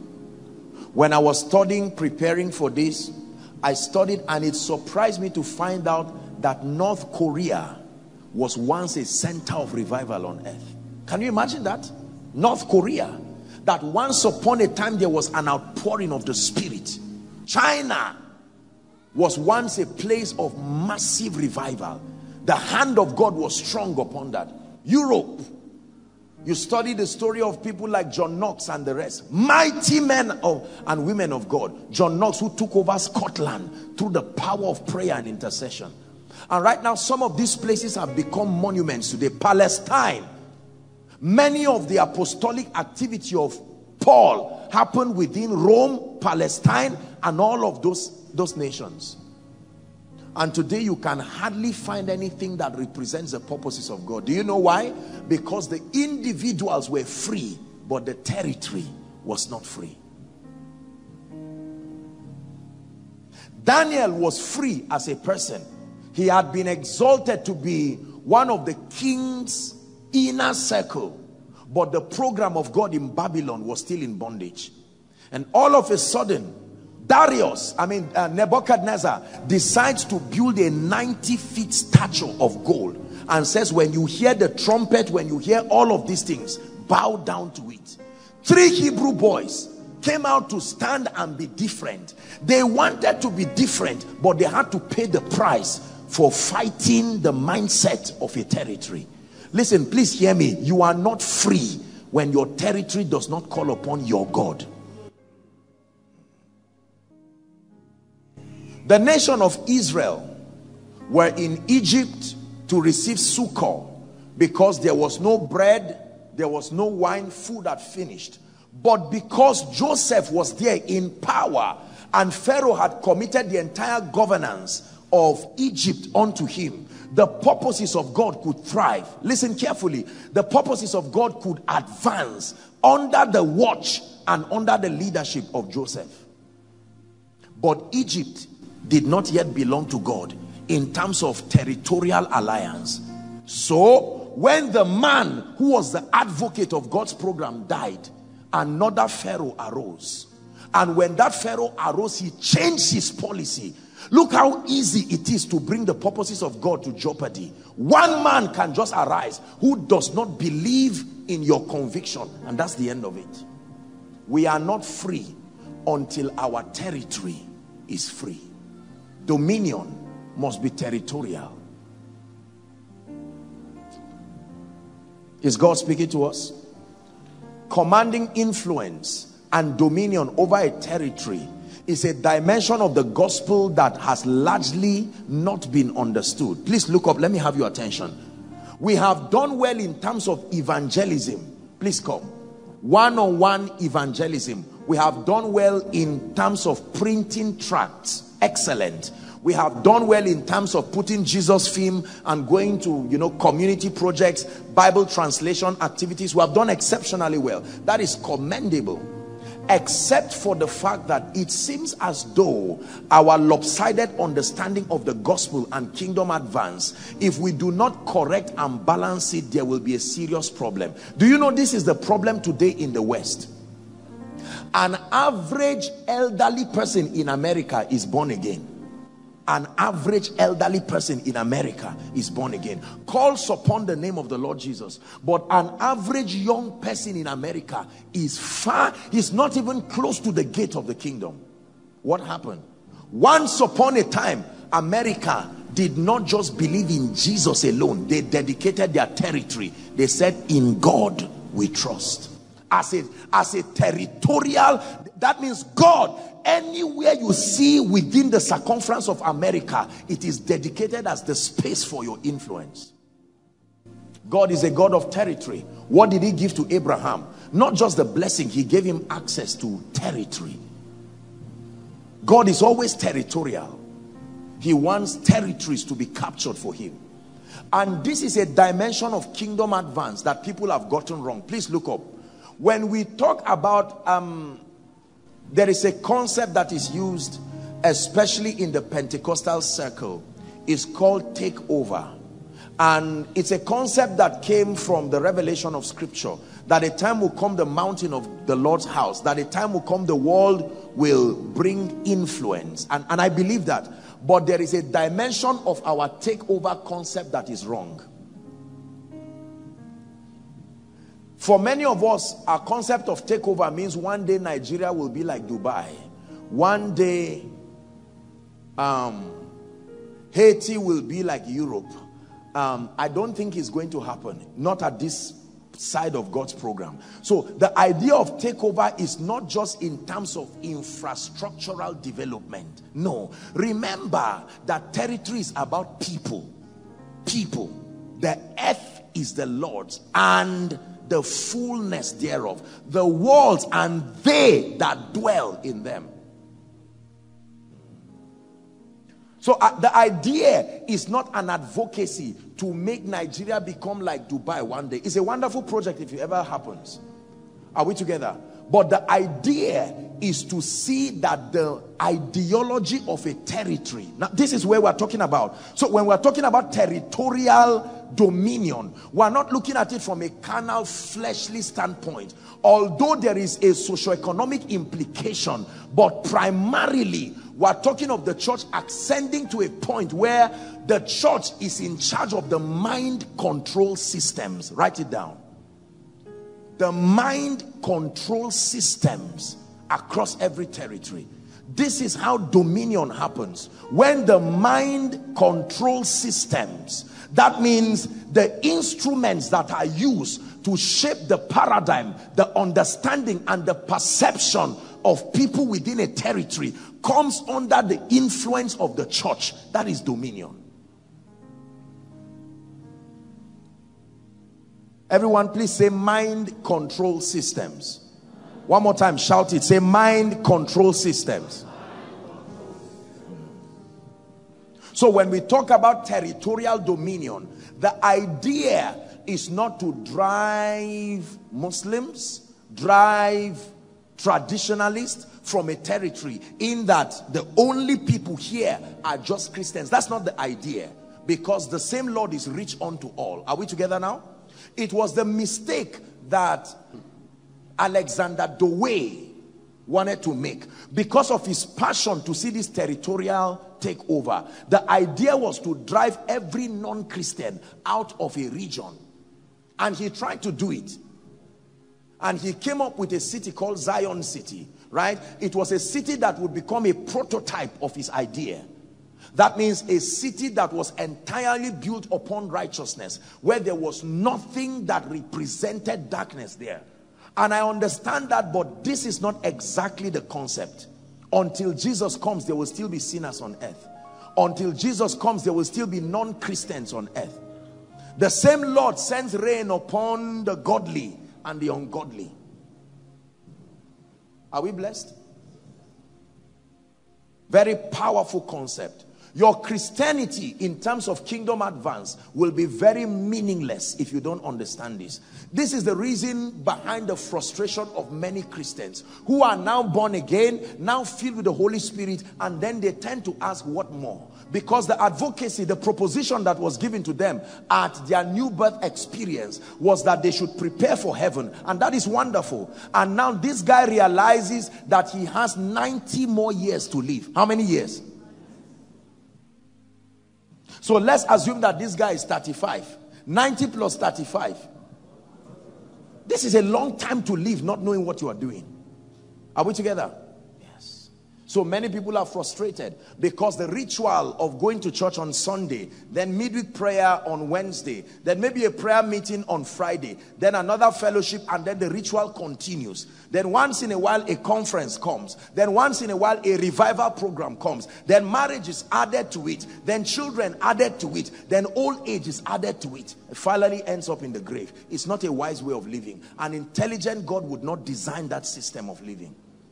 There is enough to occupy you to make your life worthwhile, that you check the time and say, my God, can you imagine 20 years is gone right now? I must walk the works of him that sent me while it is day.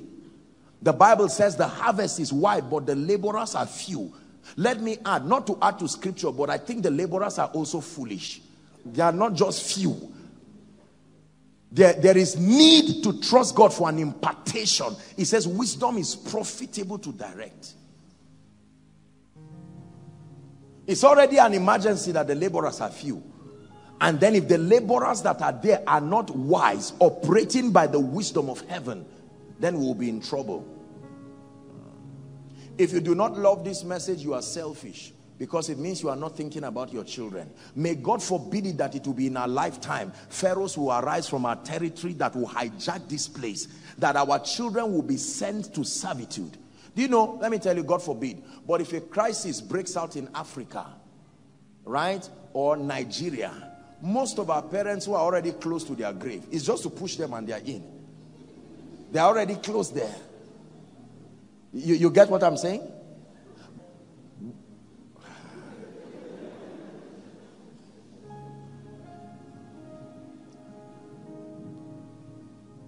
Believers are very careless sets of people. We always think darkness is so far until our carelessness allows it to come near. To come near to a point that our children will no longer have the... Who would have believed that the 10 commandments will be removed today in schools? Look up, please. Who will have believed? We're not talking of Saudi Arabia. We're not talking of North Korea. Are we together? We're not talking of the Gulf nations. We're talking of a nation that has stood to herald the gospel for decades. And right now, individuals within a parliament would sign and say, get this thing out. You discipline your child, you are going to court. That means you flog the child, behave well, be a good disciple of Jesus. Straight, someone is punishing you for violating the fundamental right of that child. Are we together? I know a great man, a very wealthy man whose son was in the US. When he clocked 18 and he came back, the mother shouted, he told her, stop that, I am 18. The mother beat nonsense out of him.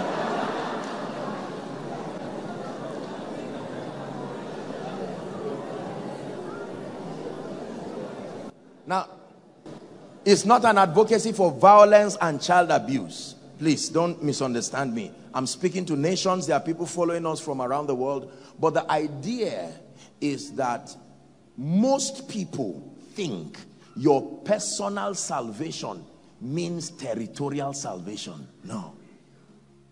There is personal salvation. I am saved. But there is territorial salvation. I am safe. Pray for the peace of Jerusalem, not the peace of the prayer warrior. The prayer warrior is already free, but Jerusalem is in trouble. Pray for the peace of Jerusalem. He said, they shall prosper that love thee.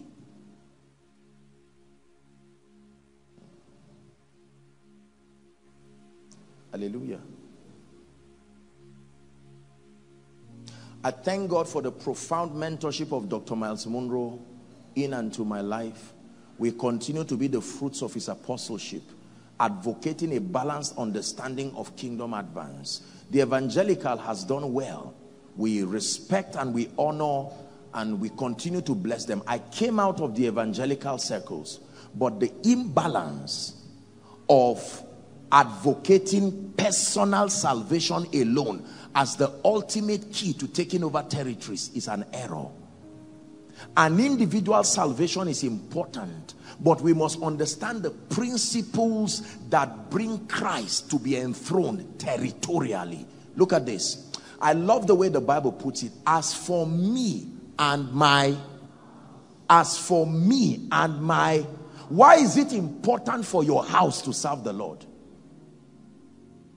If they don't want to serve, that's their cup of tea. No. As for me and my house. One time when they were fighting Jericho, they were instructed to not take anything. Is that true? That no substance should be taken. Specific instructions were given. And one man decided to hide something for himself. Because of that, an entire, a little city began to defeat them. Now, imagine the innocent people that died because of one person's contribution. Haman single-handedly was going to destroy the entire nation of the Jews. We must command influence and dominion territorially to establish posterity. Our children are at the mercy of our spiritual understanding. The continuity of God's program is at the mercy of our spiritual understanding.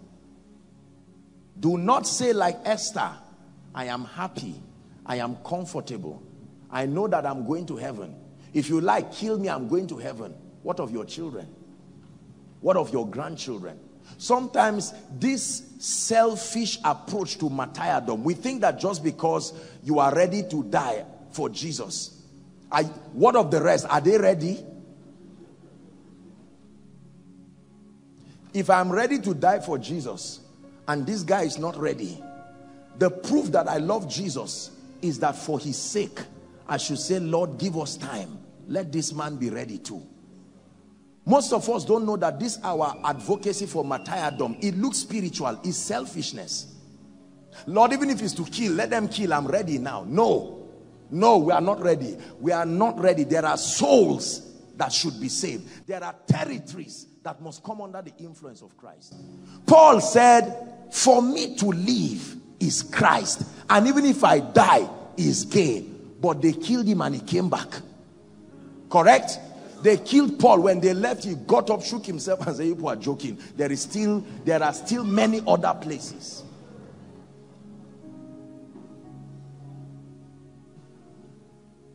If I die today, it is gain for me, not for God's program.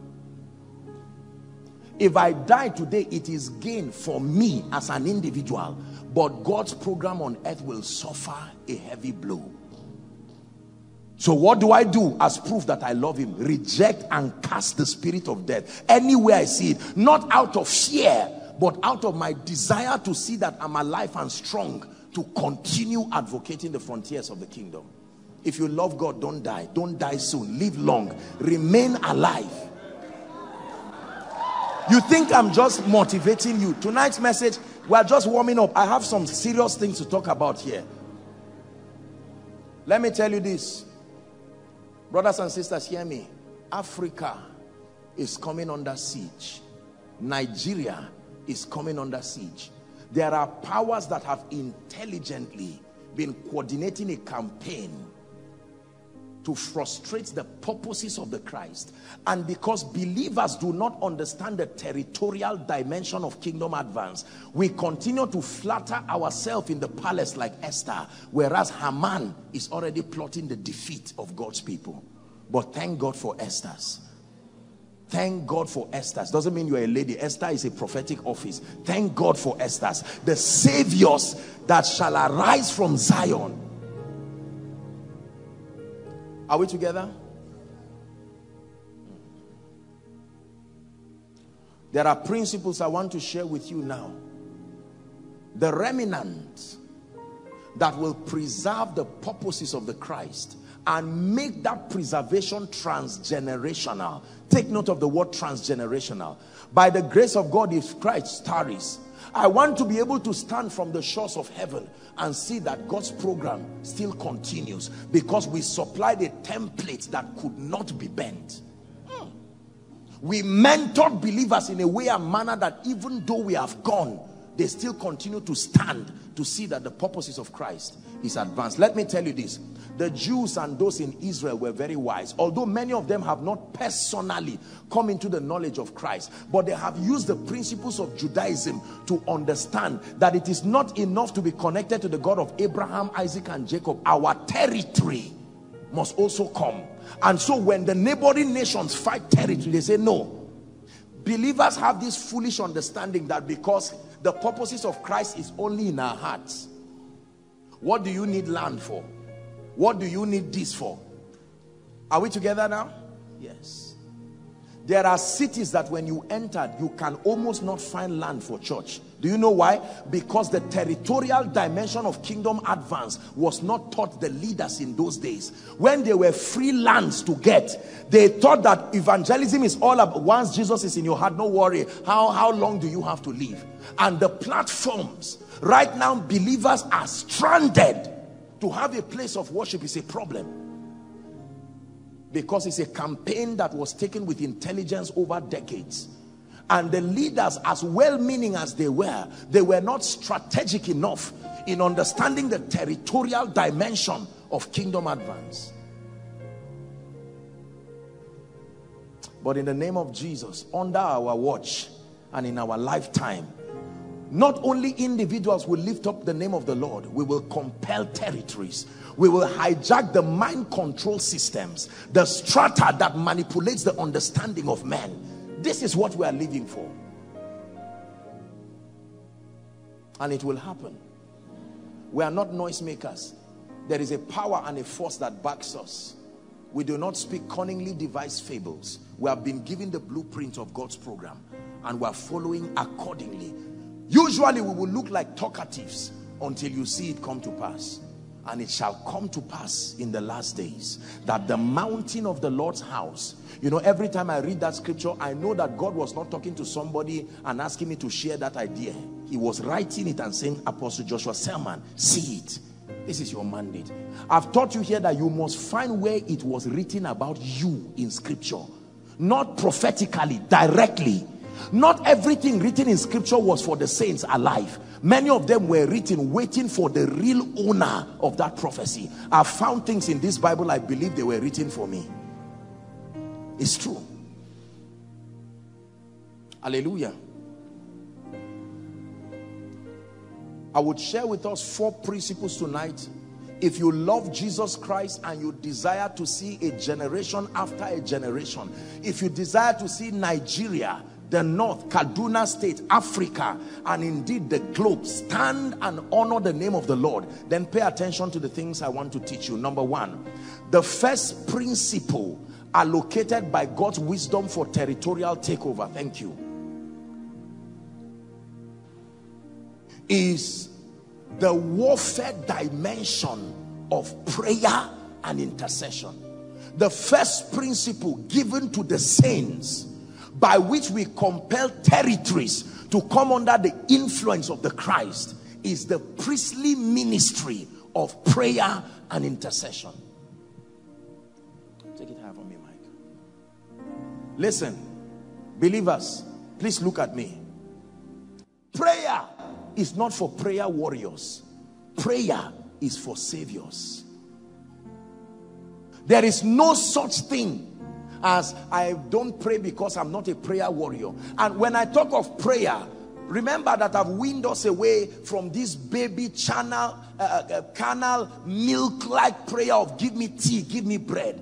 He said, ask me for the nations. We're talking of prayer. John Knox prayed a prayer and said, Lord, give me Scotland, not give me an estate. Give me a territory or take my life.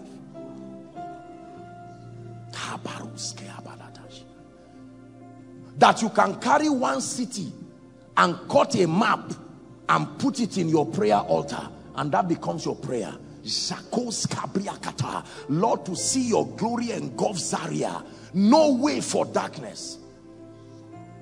A new spirit is about to be introduced in a territory, and angels clear them out of the way because the saints are alive.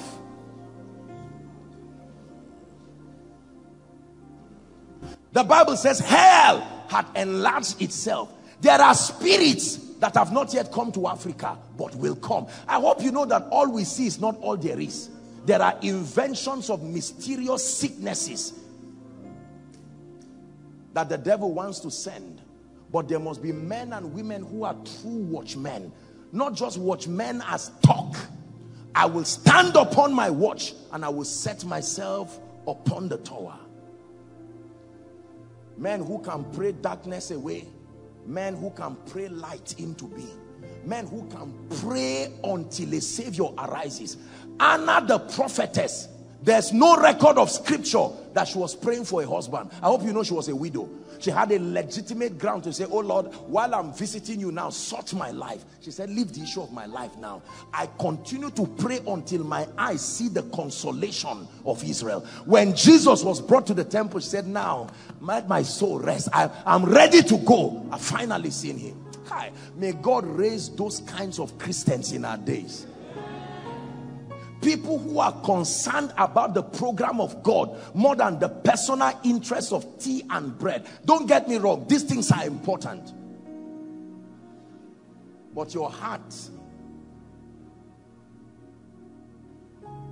when you study the Welsh revival, Evan Roberts was 26 years old when God used him to shut down the city of Wales. 26. Many of you here are older than him when this revival happened. The young man began to pray and say, Lord, I am tired of seeing this kind of Christianity I see within my territory. Powerless Christianity. And he began to pray. And for a period of 6 months, he was going to heaven every day. Every day from between the hours of 12 and 4, he would have a divine visitation. It was the product of that visitation. They got a little school for him to just start a little program. And that was where the fire started.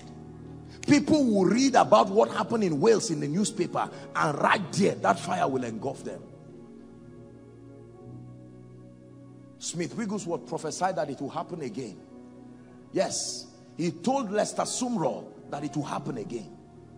He said, before you die, make sure you don't die with this anointing. Find young men. Transfer this mantle upon them.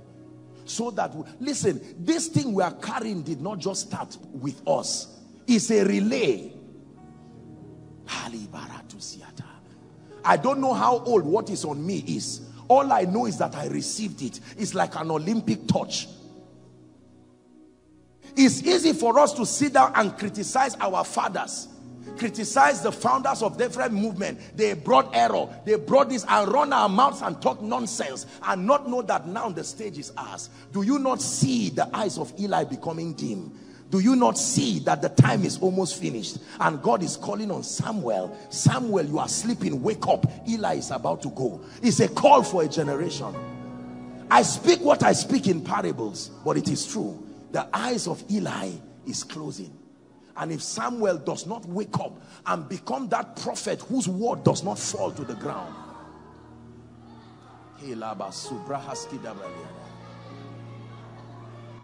We raise your banner high.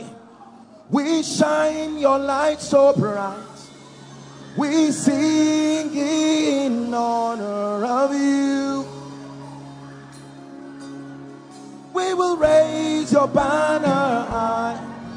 We shine your light so bright. We sing in honor of you. Na dauka kasunanka ubangiji kaisaya bo. Na kimama sunanka ubangiji. Nina dauka kasunanka ubangiji kaisaya bo. Na kimama sunanka ubangiji. It's an anthem for a generation. We raise your banner high. We shine your light so bright. We sing.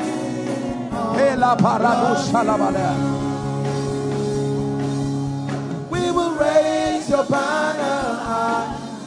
We We shine your light so bright. We sing in honor of you. Sit down. There used to be a song that we sang in a seminary, that our generation will call your name.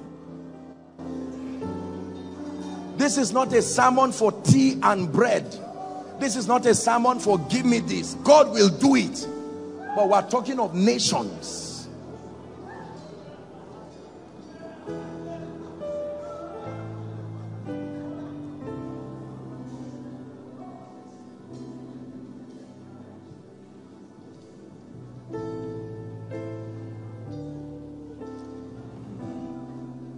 The ministry of warfare and intercession, that an anointing must come upon a generation to pray, not for the purpose of showing who is more powerful. There has to be a grace. It's a corporate mantle. It's not just prayer groups. It's starting now as little prayer groups. A time will come, there will be no leader. It's a grace. Homes will become prayer altars. Schools will become prayer. It does not matter who wants to say what. It is an ordinance signed by God's integrity. Let me tell you this. If we cannot pray as a generation, we're in trouble. Darkness will stamp us and stamp our children. Oh, Haman, do not rejoice. Esther is still in the palace. Esther is still in the palace, and she still has access to Ahasuerus. That which has been signed can be changed.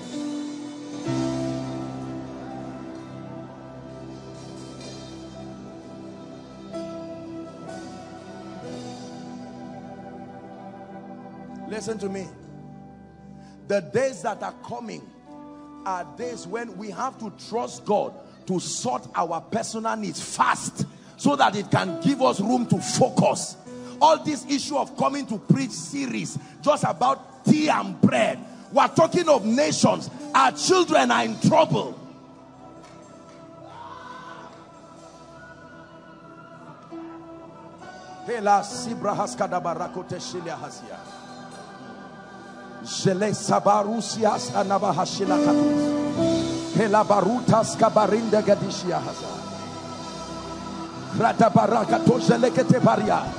Skataba jada sidash ebre sigete lesia hasabandaka kraparudo subrakatiala rata shinemas kele barutaskia. Man carrying things that belong to a generation, not a program, not a conference, carrying mantles that are generational.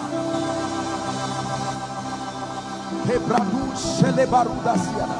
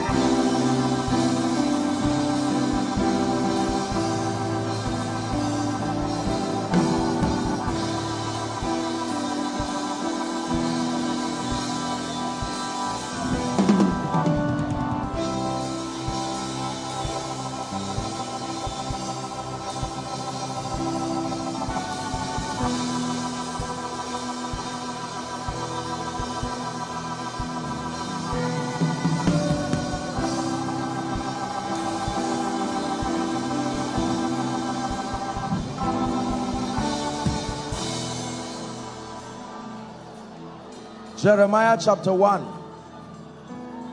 and verse 10.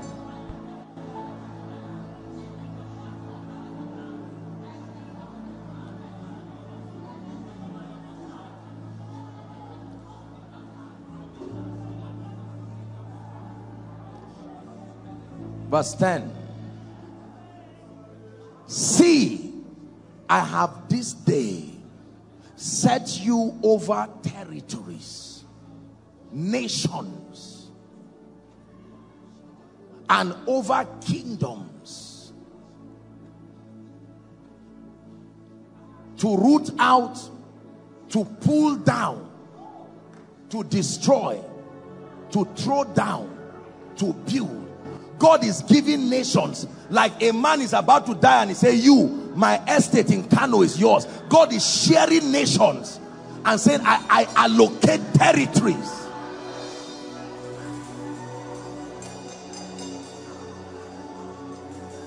Who can sing for me that song? We'll bow down and say you are God. You know the song?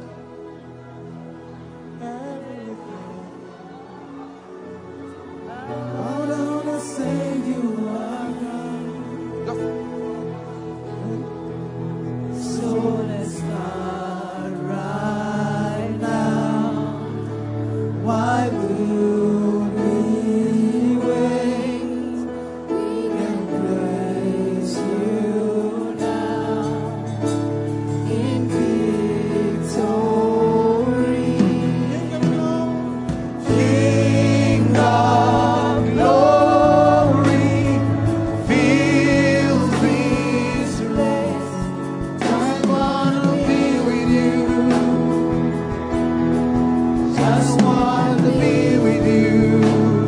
King of glory, King of glory, fill this place.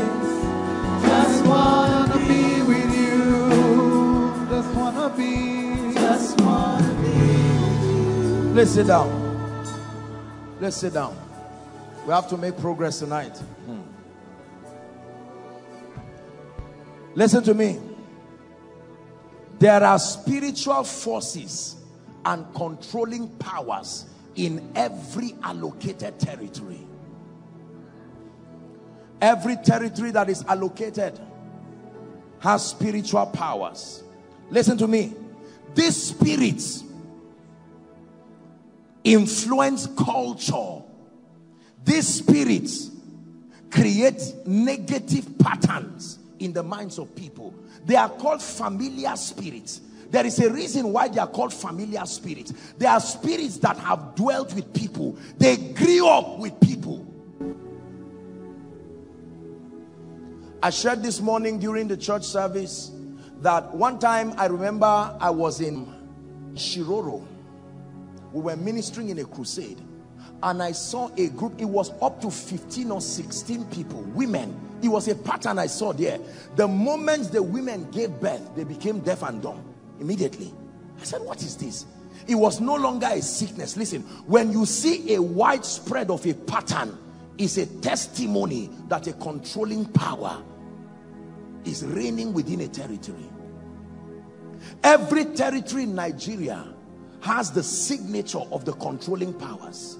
There are territories where no matter how great the men study, it's the women that feed the men. Territories. There are territories that are associated with certain things. Anger, rage. There are territories that are associated with early death. You go to the territories and the youngest person is 60 years old, but there are no children. The parents use the children to live long. Controlling powers. There are territories where you must end like your past. You don't end like your future. You can go to the US and spend 10 years and return back to the village in one room. It's not about habits. There are spirits. There are many of us who have uncles who will tell you this one was a CEO, this one was a customs officer, but right now if you give him 10,000 he will say thank you. What happened? These powers. There are churches, there are territories where a church cannot survive 5 years. Impossible. Something must happen. The man will die, a scandal will tear him down, something must happen. There are powers. When Daniel began to pray, the prayer was affecting the spirit of the Medes and the Persians, the spirits that controlled Medo-Persia. His prayer, Daniel was not saying, Lord, sort me out. He found out that the time of the captivity of Israel in Babylon had come to pass, and he started praying. I, Daniel, understood by books. I read and I saw that by this time in prophecy, we should not be in captivity. How shall we sing the Lord's song in a strange land? And he began to pray. And when he began to pray, heaven, don't mind the people talking nonsense that they don't know. This is not about New Testament and Old Testament. It's what happens in the realm of the spirit. The moment they began to pray, Gabriel, the angel that brings messages, the angel of service, that archangel left the third heavens, and on his way coming to the earth, he was hijacked from the second heavens by one who the Bible calls the prince of Persia, not the demon of Persia. There is ranking in the spirit. A prince, not a traditional ruler, a prince.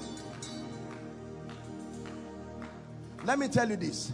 The foolishness of many believers alongside our pride is why Satan will tear nations down. All these childish teachings that continue to move around, that negates the reality of the realm of the spirit, and the fact that there needs to be the contention of the saints, will destroy our generation. Some of those teachings are deceptions, activities of lying spirits. The Bible says the Spirit speaketh expressly that in the latter times some shall depart from the faith, and they will give heed to seducing spirits and the doctrine of demons. We are watching darkness before us and we are pretending it is not there. We are watching a woman barren, her daughter barren, granddaughter barren. We say nothing is happening. How can you say nothing is happening?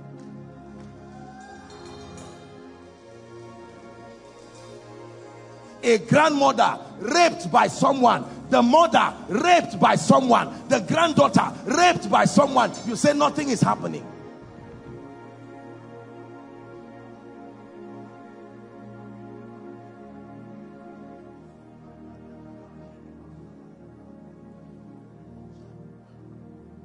Find a way to believe it early in your life that there are controlling powers. They don't attack you. They are not interested in you. They attack territories. There are spirits that attack you. There are spirits who don't even know who you are. They were allocated to a territory. When Jesus was about to cast the spirit, they begged him not to leave the territory. We can leave the man, but keep us in the territory.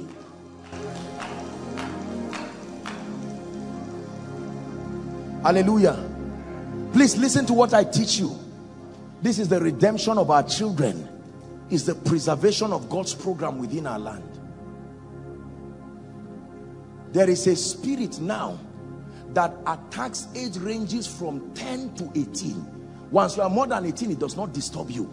It's like Satan has plotted his graph and found out that the most useful age range now are our teenagers. He's not disturbing babies. He's not disturbing the young people. The old people they're already there. But those teenagers, I know this by the widespread pattern in our teenagers. Their resentment for God, their obsession for technology, their outspoken, that the vocal defiance that they have is the spirit of rebellion. And we are watching, saying nothing is happening. One day my child will grow, and a child of 12 shouting at his mother, and while he's doing it from every territory, they are doing it. There is a spirit making it happen.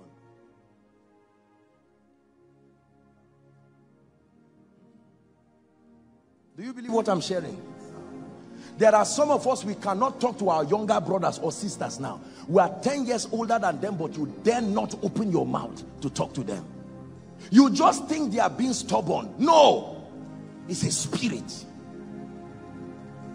The spirit of defiance, the spirit of rebellion. When those age ranges become our governors and our senators, that's when you will see the full assault of darkness. But not when we are alive. God has men.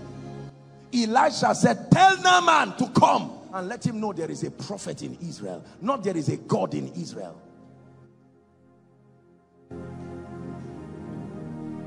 Hallelujah. You do a program now and you want to put it on mainstream TV. If there is the name Jesus, there is the name Holy Spirit, there is the name eternal life, it falls under the same category as some of those words that they don't allow to be pronounced, including God, Jesus. You tell a preacher to preach and there's no name Jesus, there's no salvation, there's no God, there's no redemption. What is he preaching?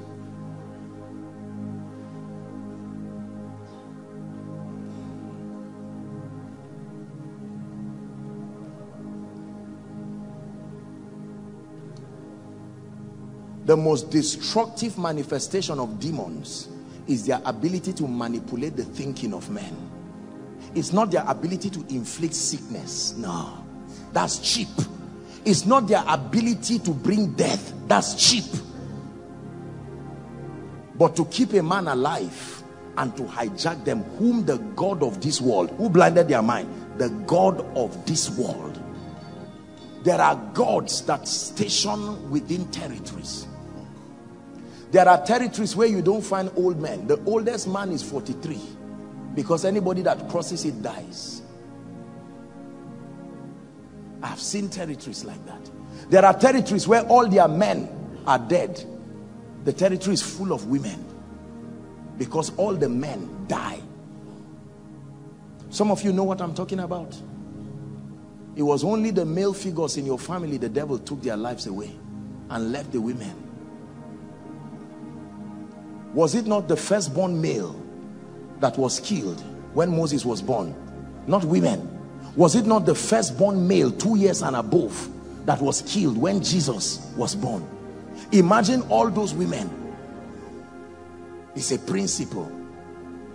So mothers are becoming both mothers and fathers because controlling powers are there. And while that is happening, we are laughing.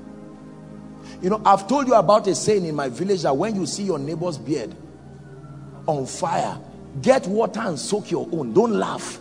The same fire is coming to you.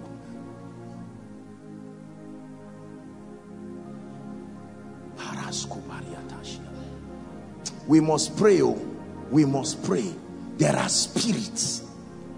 We must pray. When I came, I was asking Ejimi about the testimony of the dear lady, one precious lady that I met. I saw you people so excited and I wanted to know what was going on. And when he told me the story, I said, you see it now? And someone would tell that lady that the only attack she has is the one in her mind. Are you joking? Are you joking? I've seen demons. So this is not something I'm just talking. I've seen them. The first time I saw a real physical demon, it was then in the campus. I was going to the back of a generator. There used to be a generator there. And as soon as I turned, I saw a real spirit. And he said, get back. That's what he told me.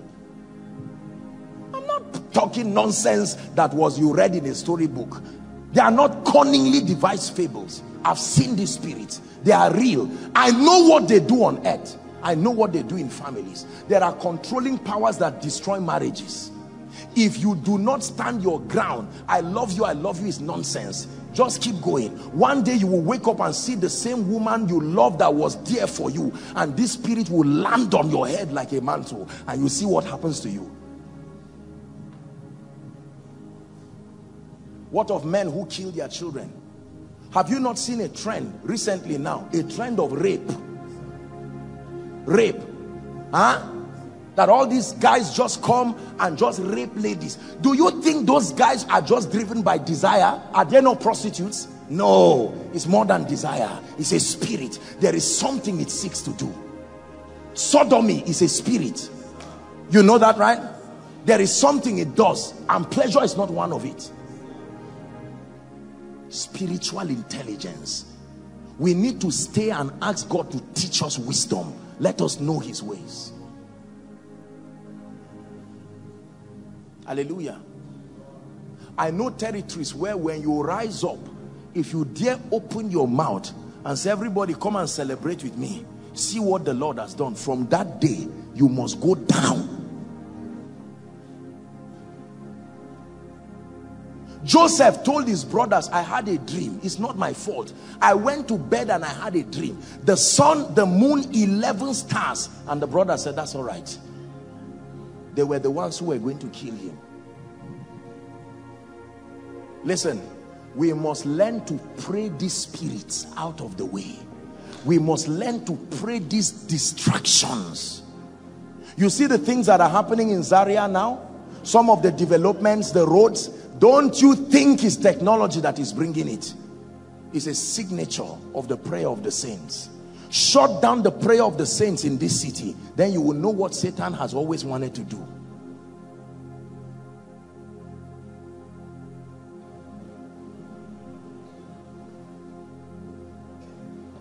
I believe in the ministry of prayer. It is not the issue of being a Pentecostal. The days are coming when it will no longer be an issue of devotion in the morning or praying for a sermon. You are praying to secure your children. Listen, let me tell you, this day and age, listen, do you know if your child leaves home to go to school, you should pray. What happens to that child from the door of your house to school? That child is under the tutelage of someone you do not even know.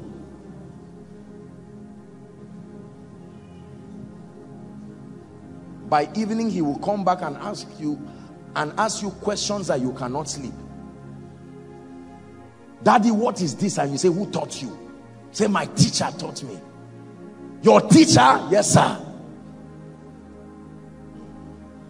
Controlling powers. Koinonia is not thriving just because Satan does not know we are here. It's thriving because of the invincibility of prayer fire. I said it in the morning that there are departments in this ministry I supervised by myself. And there is a reason why. Because of the strategic role that they play. Now, every department plays that strategic role. But because of the spiritual component, the prayer department, the worship team, you always see me on their case with the leaders. There is a reason why. Because let me tell you the truth. When these instruments just become music, we're in trouble. When this singing just becomes entertainment, we're in trouble. When the prayer department just becomes a place of fellowship, we're in trouble. And the fire upon the altar, that it shall burn day and night. Most churches have partners, financial partners, and that's all right. Most churches have protocol members that protect the man of God. Most churches have priority, activities. But the things that keep the fire are not there. Prayer, zero. Worship, zero. Let me tell you something, brothers especially. Honestly, if you are a man in this generation and this time, and your priesthood ministry is not at work, you are about to destroy your wife and children. There is no such thing as pray for me again. You pray your way and pray the climate open. My wife and my child, Mother Mary, as you go to church, pray for me. That thing must end. It is my prayer that the homes in Koinonia don't become like shrines, that they become real homes. The proof of masculinity is not the huskiness of your voice, is the dexterity of your priesthood.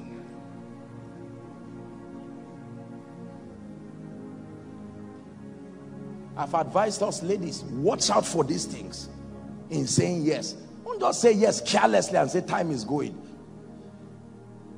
The urgency on ground requires men and women who know how to burn the incense. Please sit down. There are spiritual forces that shape the minds of people. A lady sent me a text recently. She just graduated. As soon as she graduated, she said she's been feeling like tearing her clothes and running on the street. Now, do you think an intelligent person will behave like that? It's a spirit. How many graduates have you seen that the moment they finish, on their way going home, a little kekena pep just turned and left them there till a truck came and climbed them? How many people have you seen, final exam, final paper, they just find something on the ground and say, that's it, you are gone? There is no such thing. That is just, it's no coincidence. It's the manipulation of spirits. You have an assignment to sanitize your atmosphere. Let them know you are alive. Start with your atmosphere. Sometimes I walk around my house in the night, especially when I'm around. I'm just walking around my house. Do you know, not too far from my house there is a graveyard. I've not seen one ghost. One ghost. Where will it enter and come to my house? I'm dealing with matters of destiny, not a ghost coming from somewhere. What business has the dead, the living, to do with the dead? I even wanted to buy the place. They told me that there are graves there. Apostle, don't buy. Why? You are dead, you are dead.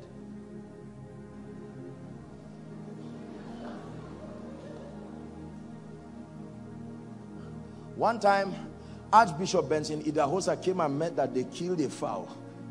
I think it was an incantation. And he saw it and he gave it that they should go and help him and cook it. They had already caught it. He said, why waste meat like this in the name of nonsense sacrifice? God does not love wastage. He said, gather the crumbs that there be no wastage. See, let me tell you this. If you do not know the power of prayer, you will fear demons to death.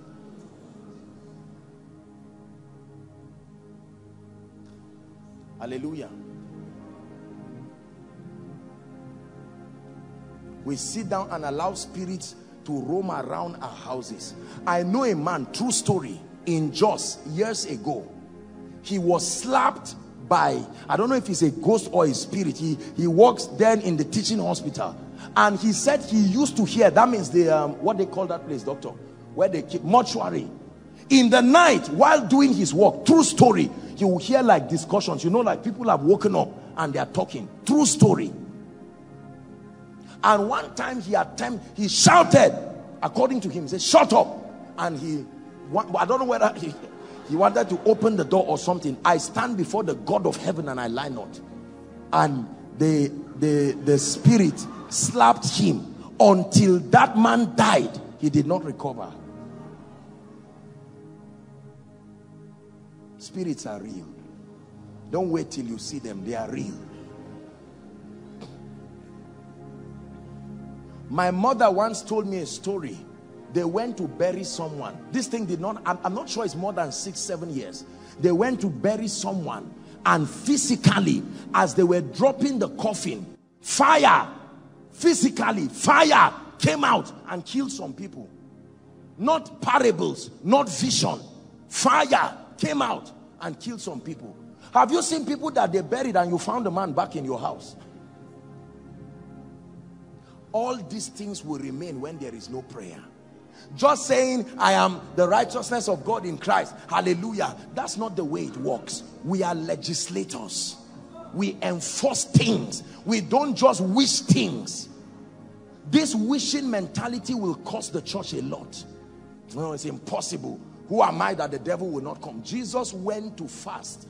Satan went to join him. He was fasting. Satan was fasting too. He was waiting there for 40 days for Jesus. Who do you think you are that he will not come around your vicinity? From whence comest thou? Jesus asked Satan. He said, from voyaging to and fro. There was not a place that he did not go to. Have you considered my servant Job? Yes, I came to his house. It's only that he built a fortification and I could not access.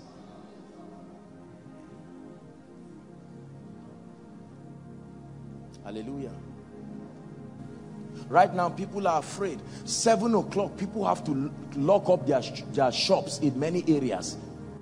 They are losing in business. Why? Because some touts somewhere will come and waylay them and loot and steal money. And the church is just quiet. Don't be like Esther, but be like Esther. Parakatusiata. You sense anything around your vicinity. You don't wait to understand what it is. Tap your wife and say, wake up. When you do that twice, 3 times, 1 month, the devil will know where to pass. See, let me tell you this. Whatever you allow to happen to your life, don't blame God. Whatever you allow to happen to your family, don't blame God. I'm waking us up that territorial dominion truly happens on the strength of priesthood, not a need-driven prayer. Hallelujah. I heard of a man recently for 4 years. I'm trying to be sure so that I don't exaggerate anything. 4 years, the wife refused to get pregnant.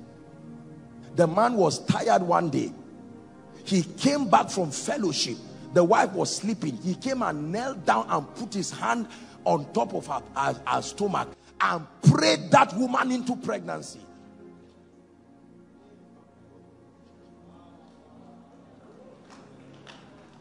No, I mean it. If I'm joking, I'll tell you I'm joking.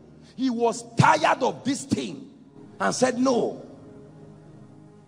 He knelt down. You just sleep. You are my wife. I'm the one who paid your dowry. Let me face this spirit of barrenness. See, there are times in your life you need to get agitated spiritually and stop allowing nonsense to just happen within your territory, within your family.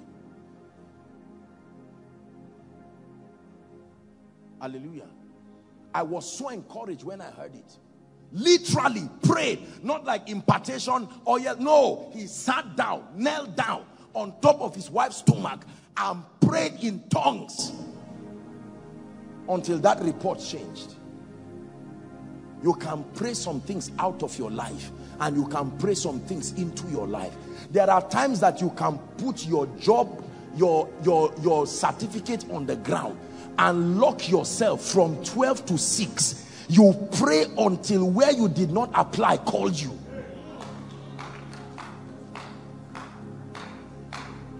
Our generation has not understood the power of prayer.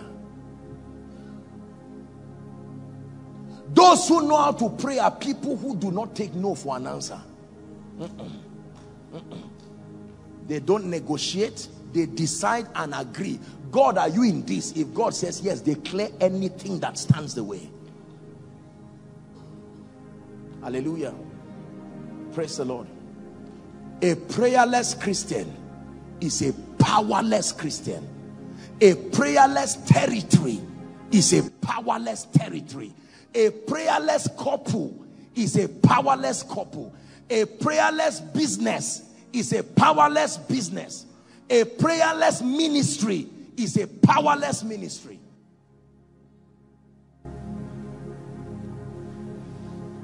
Please sit down. Boy, our time is gone. The first key to territorial dominion is priesthood. Koinonia, pray. Don't just pray on Tuesday. Pray. Pray. You go back this night, trust God for grace. Even if it's 15 minutes, walk around your room a little before you lie down. Apostle, you don't know how busy I am. That is the excuse, that is the door that the devil will use to enter your life. If you search for excuses, you will always find one.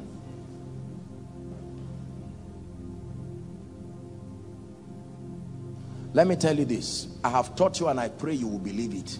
Master the power of night prayers. Master the power of night prayers. A generation that sleeps all through the night into the morning is a generation that would not be powerful. I'm telling you this. See, there is a time when you will enter your Sabbath in experience. A young man, personally, now it's not, I'm not saying this is the Bible, it's my personal understanding, that a young man who actually goes to bed by 9 to wake up by 6, and you don't have time for your destiny, you are building rubbles. The night is when men who are men pray. The night is when men who are priests pray.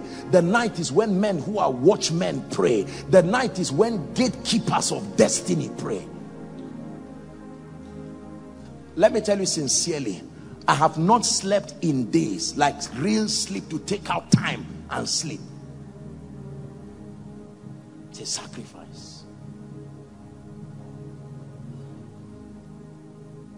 You are supposed to get a job that God will use to change your family and your territory. And while you are sleeping, they send a letter from a parastatal. We need these 41 names in the list. And there are spirits waiting there to decide what name will be removed. And every other person is in a herbalist shrine, forcing his name to remain there. And you are snoring away. Your sleep is the marker that will clean your name out of that list. You can stay and insist. I may not have access to the office, but I can pray. I can pray. I've seen the ministry of angels in my life. I know that angels are real. I know that they are real when you pray. There are times I've tried to look for things and I could not find them. And I prayed and slept. And in my dream, I got up and went to where it was. And I woke up and went there physically and carried it. Many of us do not understand the ministry of angels because we do not pray. In the name of Jesus, every prayerlessness and spiritual laziness upon your life, I curse it now, this night. In the name of Jesus, all the movies, internet, browsing that distract you, I'm not saying they are wrong, but if it can sit down and distract your prayer life, I separate you from it now.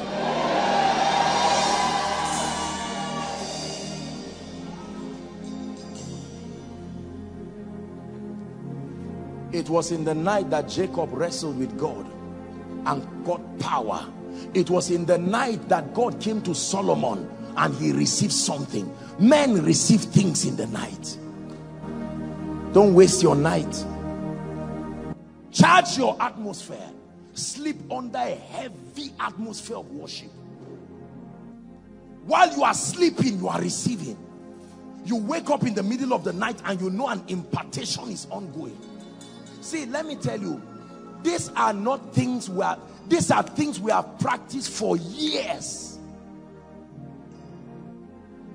Strong worship in that atmosphere while you sleep. And you will keep having all kinds of dreams. Sometimes the dreams will show you the root cause of things. Sometimes you are hearing a message and in the dream you will start acting the message. You are alive to the message. Oh Lord, help our generation. Help our generation. Help our generation in the name of Jesus Christ. Hear me. If you are a minister of the gospel in this place, that means you are in ministry or you are trusting God to be in ministry. Please wake up. I deliver you from laziness. Hear me. Ministry is not about suits and agbada and protocol. Ministry is serious business. You know, all this, and I say this respectfully to our younger generation.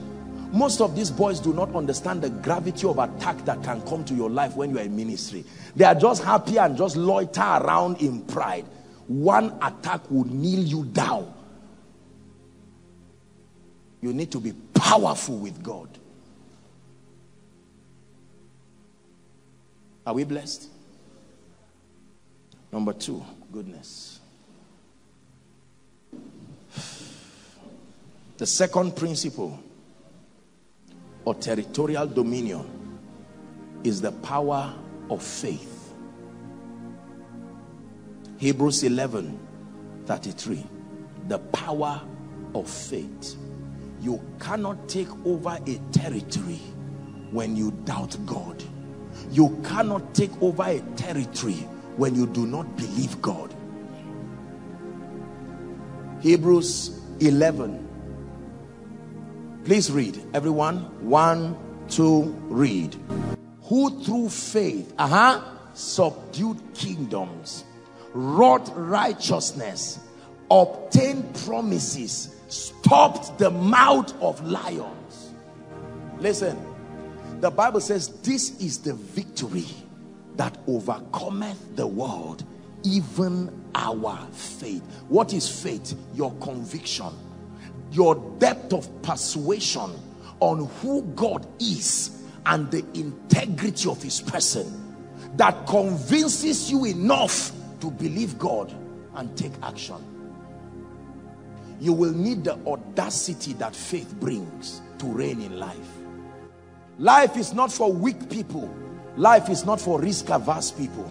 Life is for men and women who are courageous enough to storm the gates of destiny. The Bible says that, listen, it said that Lot and co were hijacked and captured. And Abraham said, what did I hear? You carried my cousin? Gather all the war men and let us go. Courage, courage, faith. The righteous are as bold as a lion. That lion dimension is not supposed to help you harass people. The lion dimension is so that you will be able to stand in the face of situations and say, you can bring your best shot, Satan, I will still be standing. It takes faith to build a church. It takes faith to start TV ministry that will bless people. It does not take money, it takes faith first. It takes faith to raise your children. We are a generation that is obsessed with guarantee. Give me a guarantee that you will be there for me. There is no guarantee anywhere in destiny. Please hear me. Everybody say faith. When God called me to ministry, I called my father and my mother and I knelt down before them and I told them, God has called me. All my life I'm going to be busy serving the purposes of the kingdom. My parents said, God bless you. We bid you Godspeed. Go well. That's it. I'm not doing well because the church I was serving before did not give me money. No, sir. Listen, let me tell you this. Faith creates everything out of nothing. Did you hear what I said? Your house now is in your faith. The money you need is in your faith.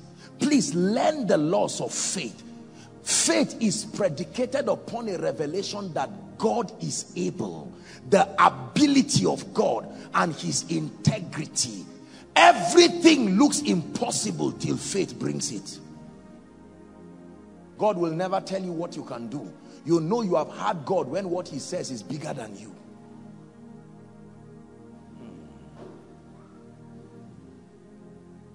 When God told me of the things that he'll be doing with this ministry around the world, when God showed me and told me the things that the power of faith.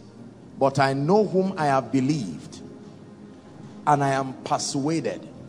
Lift your voice and pray. Everyone, please pray. Pray where you are. Pray from the depth of your heart.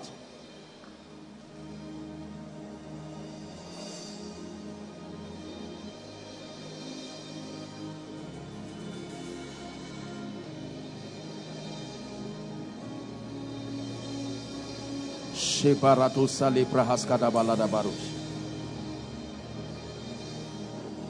Shibros kila hasanda lato selikia shalabros.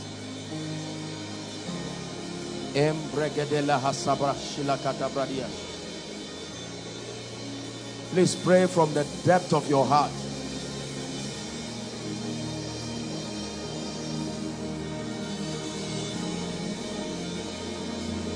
Shilabarus herabalada baladush.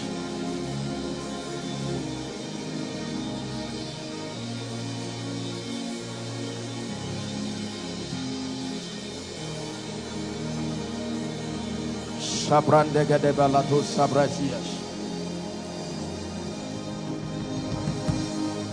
Skaparaduka sadebredege de baladaba.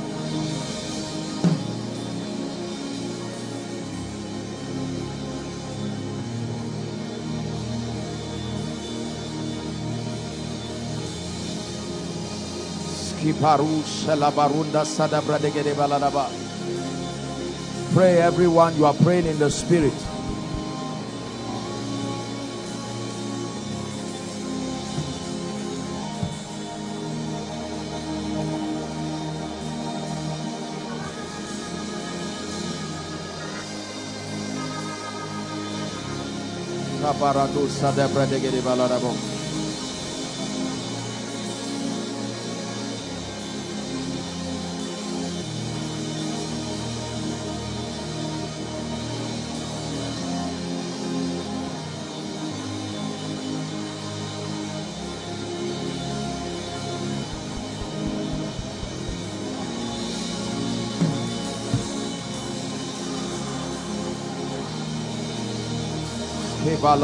Shalabranda gada baladush Krata baratu sasia takata brandige de balaraba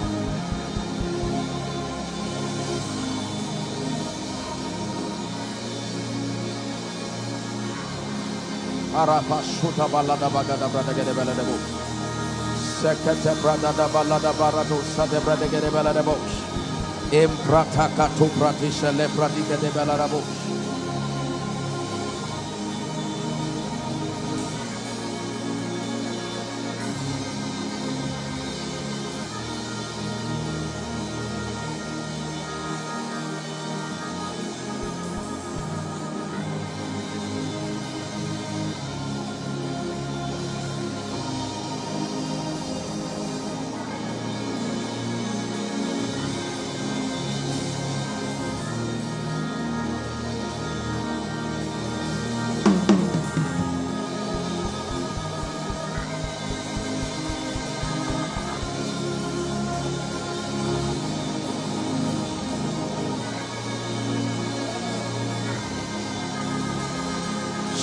Barato sada bradaga de balarabo empreteke la prasada balato bradiga de balarabo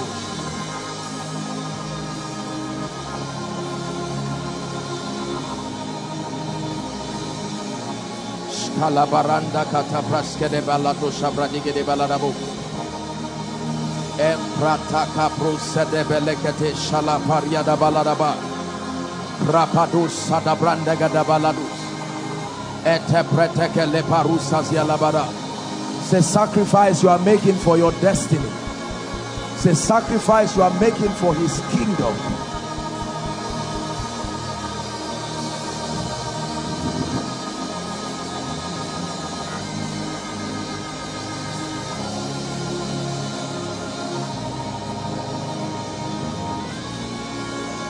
Shiparuta salabara. 2 more minutes. Pray in the spirit. Skabarada balakata bradegedesh. Skadebarada balada bakota shada brandegede baladas. Emprataka paruta shala bradegede baladas.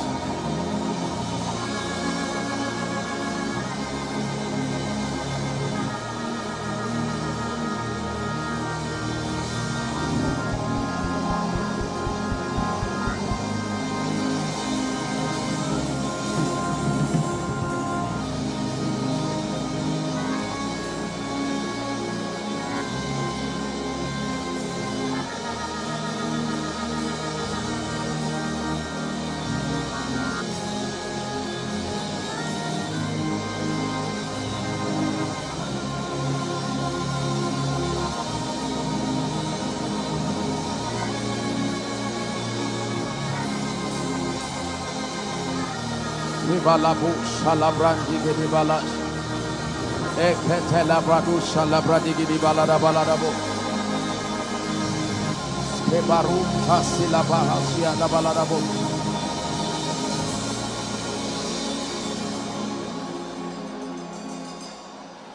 Hallelujah, hallelujah. Listen to me. Forget about the temporary inconvenience that you are going through. You are building something for a generation. You are building something that will last. Rain will come and go, but what comes upon you comes and stays. Are we together now? Praise the Lord. Let's continue. The power of faith. Now faith is, the Bible says, the substance of things hoped for, and the evidence, the tangibility of things not seen. Hear me, everyone. You want to take over territories, you will need to believe in God. Not believe in an uncle, not believe in an auntie, not believe in an asset, not believe in an investment. You need to believe in God. God is able. I may not know how, but I know that he will build for himself what will bring him glory. Many Christians, and especially our generation, we don't command results because we truly do not walk our faith. We doubt everything, and we do not take God at his word. I've given you a little story years ago when I used to bank, those days with First Bank, way before many of these facilities started coming that we now use to make banking easier. Then I would not have money at all in the bank. My faith was that rugged. I'm not saying do it. I remember those days I would pray and trust God for miracle alert. And I would stand up and start trekking to First Bank. I would queue for hours, believing. Because I read in my Bible, what things soever ye desire, when ye pray, believest that thou receivest it. I took it literally. Many times I didn't find anything, unfortunately. But I didn't realize that what I was gaining was more than the money. I was gaining the flexibility of my faith. The ability to believe God at his word. Let me tell you this. When you are walking with God, you need to believe God. There are times God will tell you, wake up and go outside. You will go outside and nothing will happen. He will just say, go back. And your going out was profitless, but your faith is being developed. The idea is not for you to go and see or receive something. The idea is an exercise of your faith. So that tomorrow when he says, take this nation, you say, Lord, I'm able. We are well able. Unbelief is dangerous. My only limitation in my life is the voice of God and time. My only limitation in life is the voice of God and time. Time that honors the law of process. If God tells me to walk through this crowd to that door, I will not even see that rain is falling. I'm on my way going. Whatever stands my way, the faith that God gives. Do you not know that faith is a shield?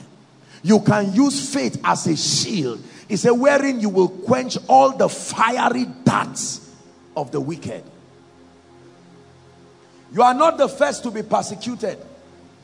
You are not the first to be challenged by evil spirits. It will take your faith to command victory.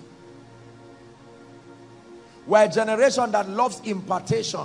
And impartation is important. But let me tell you something. There are dimensions of destiny work that impartation will not bring. It's a well you have to dig by believing God. If I perish, I perish.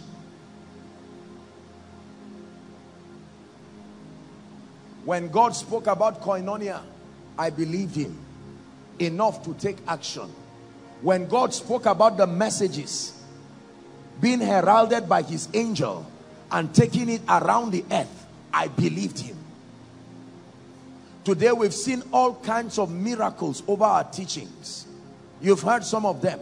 That someone will buy a brand new flash drive from the place where he bought it and take it home brand new out of the cave, slot it in, and there are koinonia messages all. How do you explain that? That's what happened when faith. Listen, you will never see the glory of God until you believe. You will never see the glory of God until you believe. We're a generation that is obsessed with guarantee before we move. Your only guarantee is the word of God.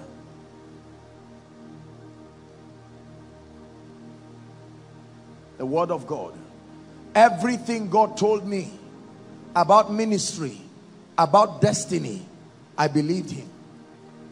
I still do. I still do. From the days when we could not afford bonds and could not afford a proper meal, I believe that was a career of the blessing. From the day when I could not pray for one person to be healed of headache, I believe that his anointing was upon my life. And I believe that he was going to use me. We are going to pray one prayer. I'm going to change my style of teaching now since there is rain. I'm so happy for the rain because it will take away unnecessary formality and keep you to listen. So now you are going to pray. Help my unbelief. Lord, whatever it is that is killing my faith and not allowing me to trust you. Help my unbelief. I claim that I trust you, but it's really my uncle that I trust. I claim I trust you, but it's really my certificates that I trust. I claim I trust you, but it's really my skill, my gift. Trust in the Lord with all your heart and lean not on your own understanding. I trust you. I trust you. I trust you.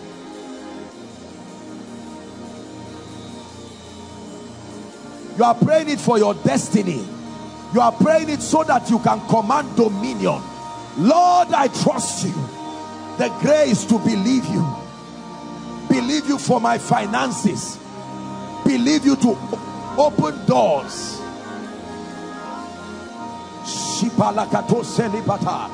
God is not a man that he should lie. God is not the son of man that he should repent. If he speaks, he is able to bring his word to pass. Please pray, pray.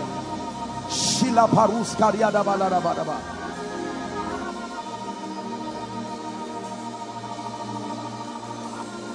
Koinonia, pray.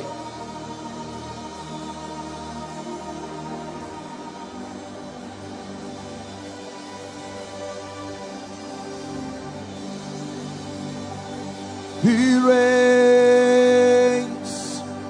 He reigns. He is standing by my side to bring his word to pass. He reigns. He reigns. My God is an awesome God. He reigns, he reigns, he reigns. He reigns. He was standing by my side to bring his word to pass. To bring your word to pass. He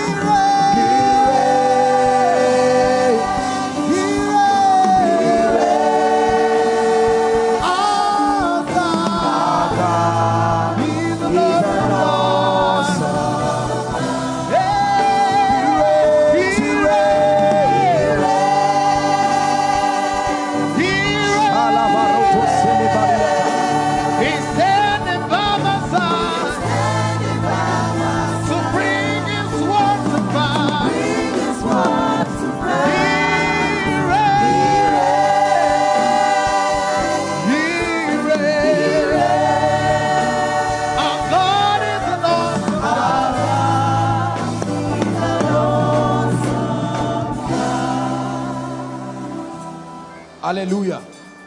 Listen, hear me.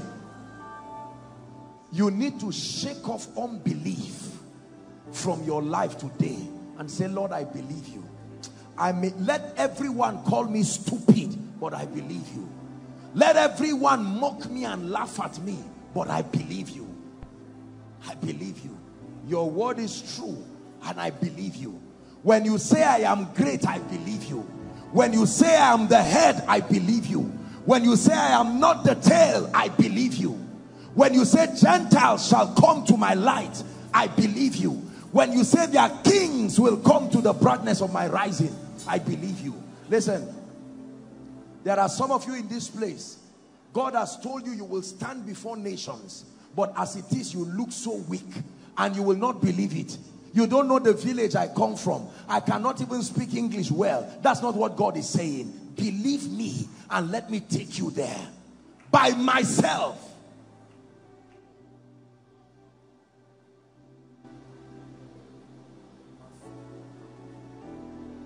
Years ago, when God told me he was giving me access to kings and people in government, I believed him. Our very first crusade, I demanded to see and let us share fellowship with the king of the land. We didn't have the opportunity to do it the first time. Every one of our crusades that we had gone, I demanded an audience with the kings because God told me he would give me access to kings. I believe God. It's none of your business who my father is. It's none of your business who my mother is. That's not what God said. That's not the condition for his word. I believe him. The same way some of you are here and God, you go to bed and you see yourself carrying the baton of generals. You wake up in the morning and say it's a lie. It's not for people like us. We are the anyhows. Stop that ungodly talk and say, Lord, with all humility, I believe. Let it come. I believe you. It was in Port Harcourt. I was tending to one of our sick aunties where I was staying in 2007. I was in Port Harcourt and she was on a sick bed. She eventually died. And I was taking care of her in the teaching hospital there. And I was there. We were running shifts. And then from I don't know which of the floors now, I just looked at the window and all of a sudden I was caught up in a vision. And in that vision I saw the international headquarters of this ministry. I saw 37 flags. And I saw white men. I saw nations coming. I said, what is this? And God said, that's where you are going. I believed him. I said, let's go, oh God. Let's go. I believe you. God told me I will never beg one king and beg any man for audience. I believed him. I believed him. I believed him. Can you believe God? One day I remember growing up, I told my mother, I said, do not worry about the things that are happening. One day you will eat and never have to beg for bread again, and it will be in your lifetime. I said it. See, the righteousness of faith speaks. It does not assume. You make statements that sometimes you are afraid. My wife, right now we may be soaking gari, but in the name of Jesus, we will give to nations. And when you say, the devil will speak to your ears and say, foolish man, respect yourself. My faith, it reaches out to you. I believe your word for me today. My faith reaches out to you. I believe your word for me today.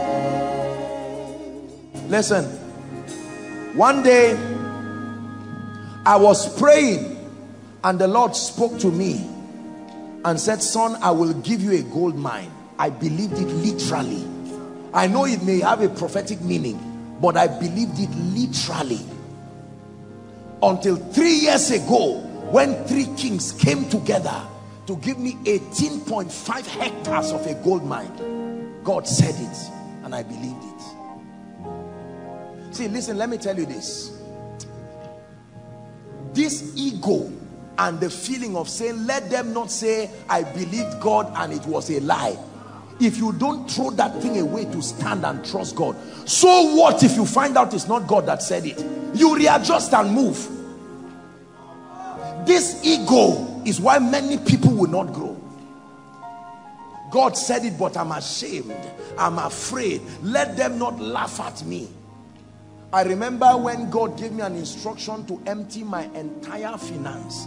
It was a stupid thing. It was suicidal, but I did it. And God told me I would never beg for bread in my life again. I remember it was in this ministry. God gave an instruction to empty the account of the ministry, literally 0.00, and I believed him. Stupidly believed him. 1 week after that, God brought a harvest that till tomorrow we will not recover from. But I know whom I have believed. If God says I will give you a house, believe him. If God says you will feed nations, believe him. If God says you will pay the school fees of a generation, believe him. Don't believe your ATM. Let God be true and every man a liar. Please hear what I'm telling you today. This life and this destiny, I stand before the God of heaven, and may I be forgiven if it's a show of arrogance, but there are many things. One of the things that God does with me is he mandates me to declare what he said before it happens. There are many things that I've said. Today Prof said something here that really touched me in the morning, and he said that one of his daughters, he remembered when we were meeting those days on campus, and that I said that God is bringing a mantle of people for kingdom financiers. And he saw his then little daughter, she was rolling under the anointing, and he looked at her and was wondering. And he said that she got a job, and within 1 year bought a car of over 3 million. And he said he was surprised. When God says it, he would do it. If he did it before, he can do it again. Same God right now, same God back then. If he did it before, if he did it before, he can do it again. Same God right now, same God right now, same God back then, same God back then. If he did it before, he will do it again. He'll do it again. Same God right now. Same God right now. Same God back there. Same God back there. Listen. When we started the Koinonia worship team, I stopped these guys for many years from going for external ministrations. And I told them, I said, do you know why? I know what God showed me about you. That days will come, you will sing and nations will sing your songs. Stay and be dealt with by the Spirit. Those days some of them didn't understand, because they wanted to go for programs, and I said, sit down. Sit down. Today, it's amazing the way one by one, it's already starting like droplets, but it's an avalanche. It will come, and you will see the songs that come from here, songs that will mentor nations, songs of warfare, songs of victory, songs of the throne. You see, most times we don't believe men till it's too late. We will say, he said it. Oh, I believe him. I believe you. That's why you see me stand to teach you. Do you know, let me confess, true confession, I had a meeting before coming here. You know, I had a meeting, and then just briefly met with a family and then a woman before preparing to come for Koinonia. And while I was preparing, I was so tired. I sat down and I didn't know which one to do, to eat or to rest. And I was so tired, and I was telling the woman, I said, my God, all I want to do now is to sleep. But I just got up. I said, I rebuke that statement. There is a generation to mentor. There are people to raise. And she said, Apostle, I know you. As soon as you are done with all this talk, the zeal of the Lord that is in you, you will quickly go and prepare and stand up. And truly, you see me standing now.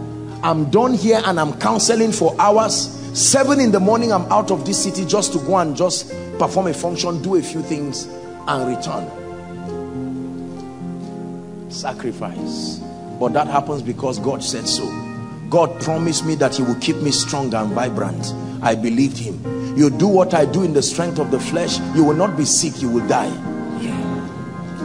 I say it without exaggeration.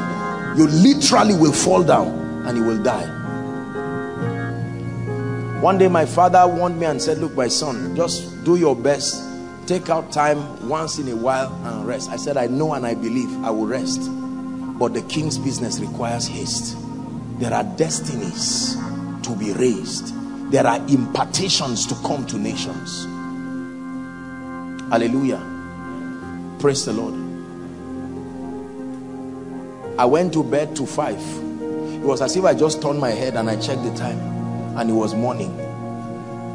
The last thing I remember was that I was going to take, there was water by the side of my bed and a drink. And I remember I was preparing that in 5 minutes I would just turn and take a sip. And I had slept. It was already morning. And I got up, had to brush up on my notes to come. Why? Because when you are about his business, he will maintain you.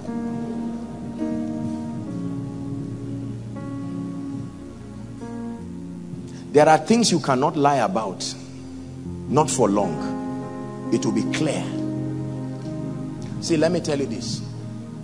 God has been faithful to me. You see these hands? I have laid these hands on different sicknesses and diseases, communicable ones. I'm not supposed to be alive today based on the things and the people I have touched.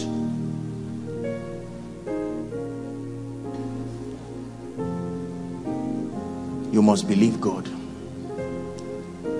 God told me, forget about cars and houses, focus on me. I've raised men already to do that for you. I remember when someone came and met me to give me a car, I was happy, and God said, it's not your car. Just pray for him and let him carry his car and go. I wanted to say, God, the next time you will give me lift. But I was happy.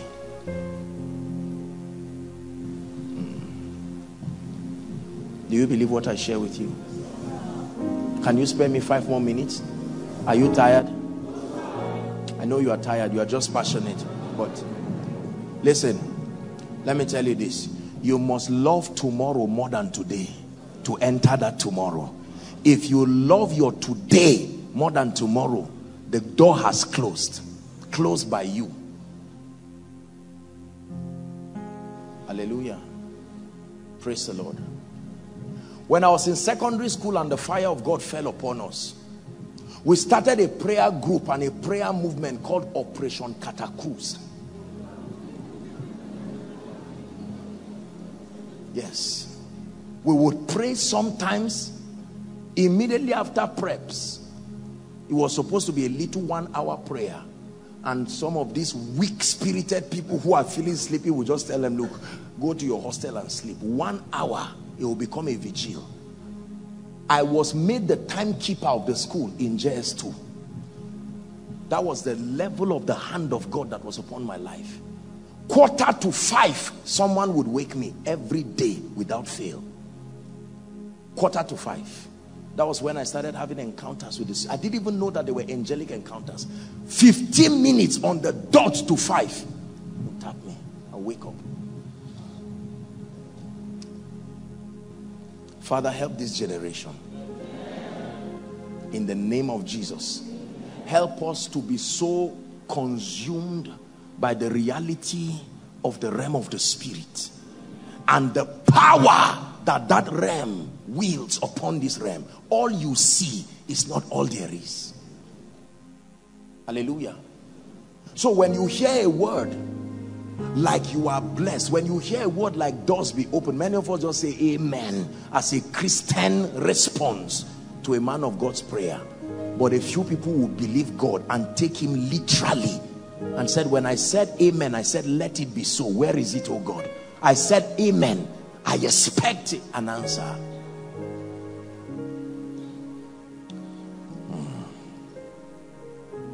The last that I will give us, and then we're done. Territorial advancement. The last key. Lend me 5 minutes and we are done.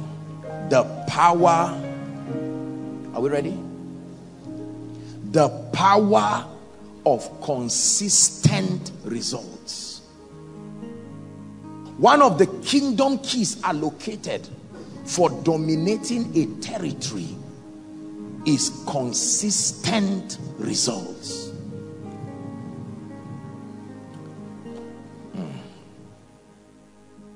Let me tell you this. Consistent results shows that there is understanding. Consistent results show that there is knowledge. Consistent results show that mastery has been attained. Consistent results.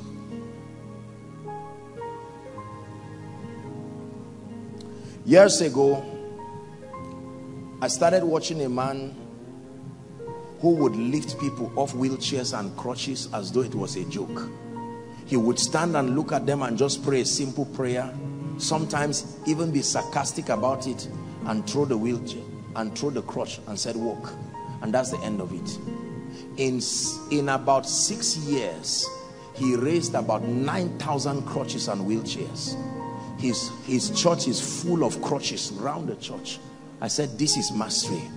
I must go down to see him. He was in South Africa, and I traveled. He's gone to be with the Lord now, Prophet Kobus van Rensburg. I traveled to South Africa to meet him, and I met him, and I told him why I was here. I was not there for pilgrimage. I was not there for entertainment. I was there for business. I said, I desire this grace. I desire it. It is a grace. 10,000 crutches cannot be mistake. No. Many unbelieving members, yet they were also raising crutches. You could see that they didn't have faith, yet they would say walk and joke with it. You see, many times when the leader that you are under is carrying a grace, you will cheaply receive that grace. Listen, when you receive that grace and receive that dimension, many times you will see how cheap it works. Some of you here who are under this ministry and under this covering, you will go for meetings casually and just say, let's pray. The power of God is here, and it will be as if you are acting drama. And even you have not really studied the dynamics of the anointing. Many people started getting prosperous in living faith before they read about prosperity. It was later they found out they were even sinners because they were not tithing, yet they were still enjoying abundance. Say, okay, Lord, forgive me. Now I'll start doing it properly. Some people were strolling and just saw Prayer City, prayer was going in, and they said, let me go and find out what is going on there. And from that day, they cannot sleep again till they pray, because a grace came upon them. Let me tell you this. Results are governed by three things. 1, light. 2, please listen. Results are governed by three things. 1, light. 2, association. 3, graces. These are the factors that govern results in this kingdom. Never forget it. Light, the depth of the spiritual illumination you have as it pertains the area where you want to see result. Number 2, association. God called Abraham and Lot went with him. And then number 3, graces. If there is any area in your life where you are not commanding results, check for these 3 things. 1, there is a dimension of spiritual illumination that you are lacking. Number 2, there is a community of people with that grace that you have not honored. And number 3, there is a dimension of grace that has not rested upon you. It is easy to produce results when you know the laws that govern them. Hallelujah. Do you know, let me tell you, as little as this thing, our time is up, as little as what I shared with you is, if you understand this mystery, my brothers and my sisters, there are dimensions that God has cheaply committed to this ministry. You will enter into it like a joke. You know, it pains me when I see certain graces that are so lavishly available, but there is no widespread testament of people who have entered that dimension. The knowledge you have, the spiritual understanding. Number 2, your association. Not just in terms of friends, also the covenants, the tribe that you come under, that you are grafted into. And then number 3, the graces that are upon your life. Any man who is exposed to these tripartite forces will be a strange man upon the earth. When I traveled to South Africa to meet Prophet Kobus van Rensburg, I had wanted going to meet Robert Lerdon and then Charles and Francis Hunter. Unfortunately, I couldn't meet them. I sat down and I listed like an architect the graces that will construct the house. I listed them and I searched for the individuals that had those graces. Like a chef says, I need salt. Where do we buy salt? Sabo. Where do we? This is how I listed these graces. Like a bee. And I searched for them one by one. I was very, very foolish at a point in my life. I knew that wisdom will be part of the graces that I would need for my life and I would need for this apostolic office. I pursued Dr. Miles Murdoch and Bishop David Oyedepo. These were the two dimensions of wisdom that came to my life. I saw the wisdom of God at work in their life. And I said, this foolishness must end. I pursued that grace. I pursued it with all my heart. Are we together? Yes.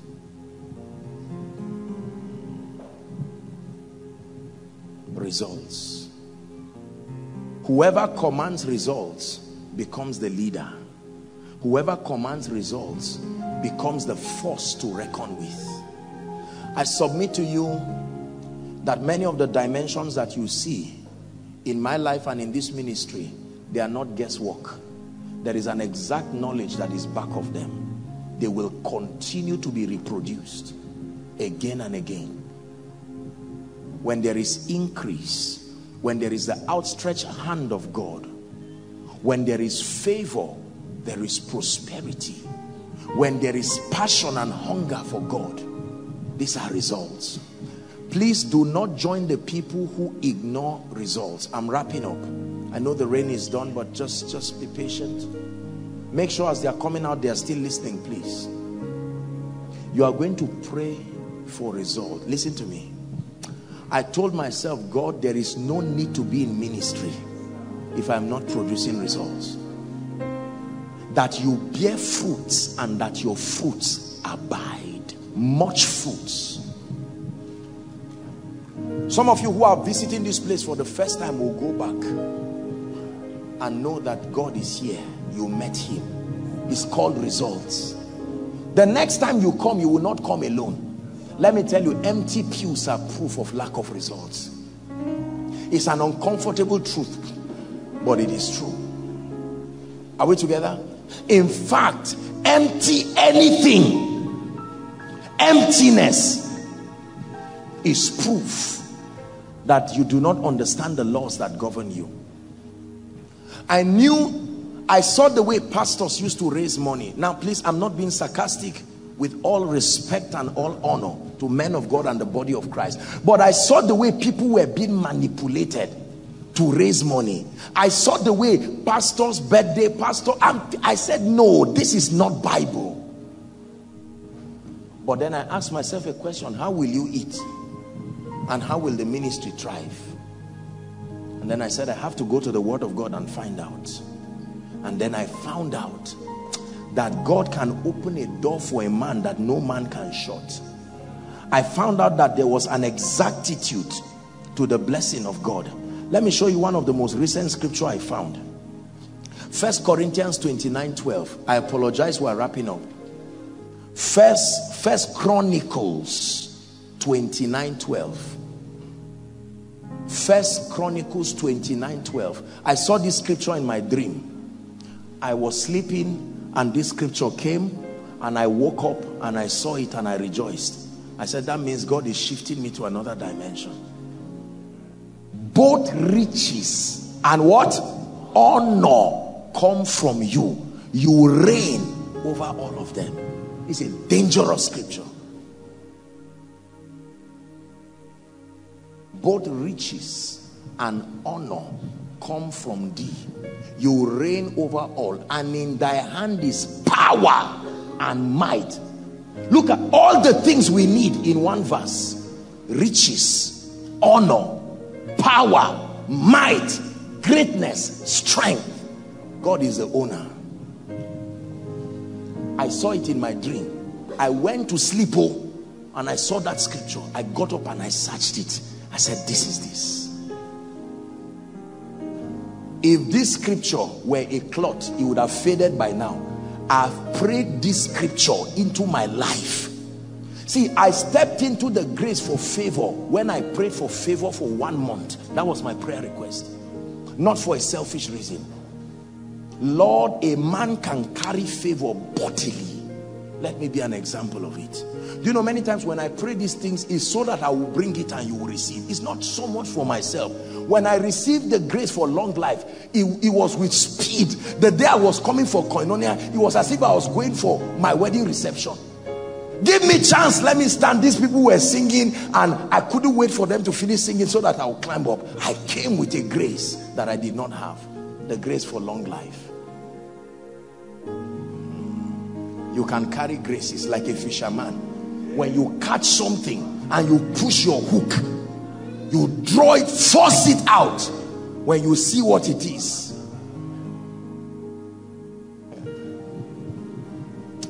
This kingdom is a kingdom of deep mysteries. Deep mysteries. Deep mysteries. Hallelujah. Both riches and honor come from you. Thou reignest over all, and in thy hand is power and might, and in thy hand is to make great. Look, God is the maker of greatness. When God selects you to be great, he selects you to be the face of a generation. It doesn't matter who thinks what or does not think it.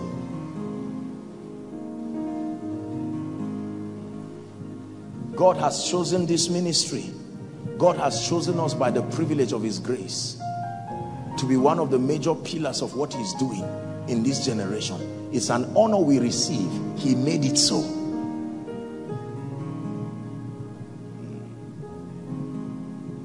Results. We're going to pray. We have to wrap up. Listen to me. Koinonia, hear me. My heart is pained if your life does not command results. Let it first start from your life. Then we'll start commanding results over territories.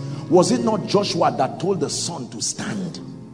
Results. There are results that can shut down a nation in one day. A time will come, kings will come to seek the counsel of God from us and say, what is God saying? He said, kings will entreat your favor. When God told me he would give me access to kings and I would speak to kings in this nation, I believed him. Listen, it's not pride. In 2 weeks, I'm going to be speaking to all the legislators in this country in a breakfast meeting. All of them gathered in one place, the International Conference Center, and I will be speaking to them the counsel of God. When God says it, I believe it. Listen, this thing is not about a man. I hope you understand what I'm saying. Results are powerful. If you doubt results, then what are you at? Results. You must insist that my fig tree must bear fruit. I'm tired of green leaves. Lord, this fig tree must bear fruit. It shall be like a tree that is planted by the streams of water, whose leaves does not wither. Is someone ready to pray? Please take 2 minutes, blast in tongues and cry, honor my life with results, oh God. Results.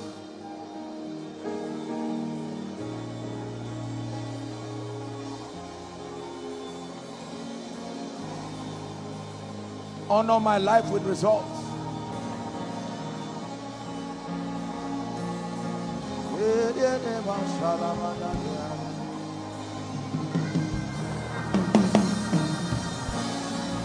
Please pray.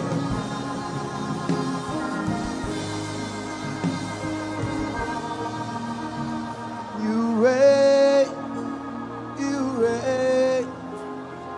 hallowed, you reign,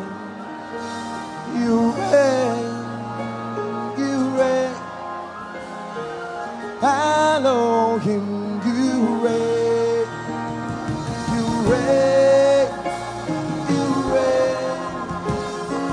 hallow him, you reign,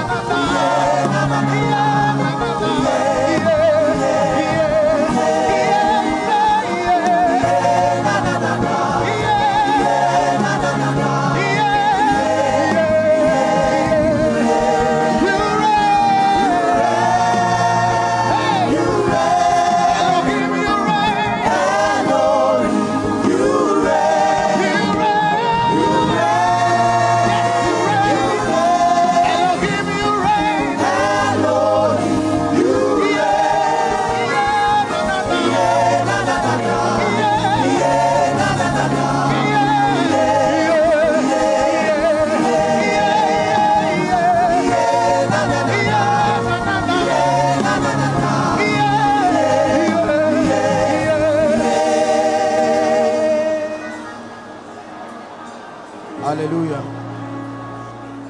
Praise the Lord. We're wrapping up. In the name of Jesus, the grace that will cause you to reproduce every result you see here, may that grace rest upon your life. In the mighty name of Jesus Christ, the grace that will bring you into strange dimensions, wonder-working dimensions of results, may that grace rest upon your life. I speak upon your life access to kings. May that grace come upon you. Access to kings in the name of Jesus Christ. Access to kings in the name of Jesus Christ.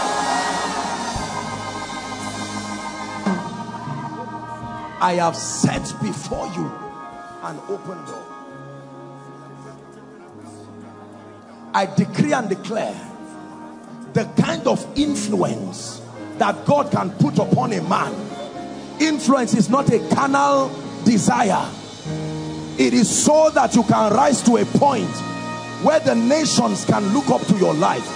In the name of Jesus, the grace that can cause a generation to look at a man and follow Christ through that man, may that grace rest upon you now.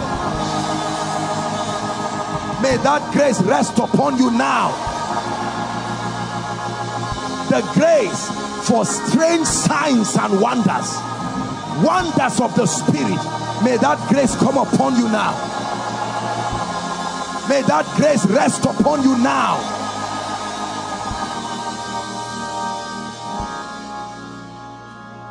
Thank you, Lord Jesus.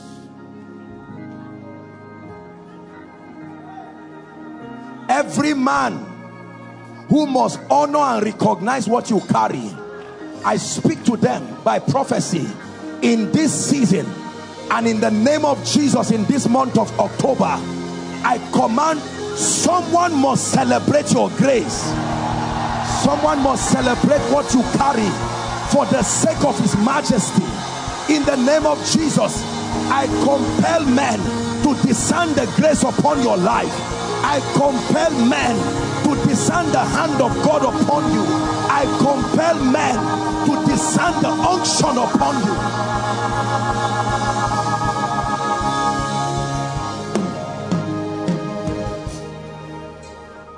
Father, we thank you for tonight. Let the name of the Lord be praised. Let me pray one prayer concerning favor and your finances. Please allow me pray it. God sees my heart. God sees how much I pray for you every time. There is a dimension of the blessings of the Lord that I want you to step into, and the reason is because it will give you the time to serve Him. I pray for you in the name of Jesus. The wealth that comes by prophecy, I speak to your life. Carry that grace now. Carry that grace now. Carry that grace now. Carry that grace now. Carry that grace now. I command your barns to be filled with plenty. I speak wine and oil to your treasury in the mighty name of Jesus Christ.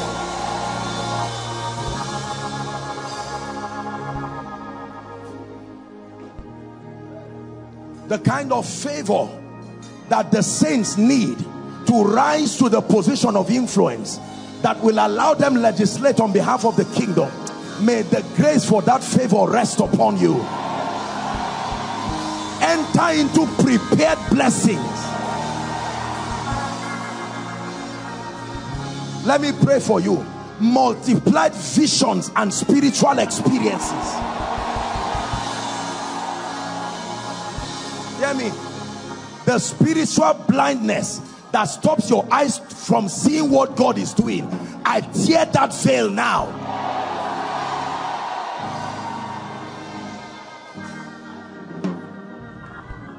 I decree and declare, everywhere you find yourself, I compel the people there to look up to you as you look up to Christ.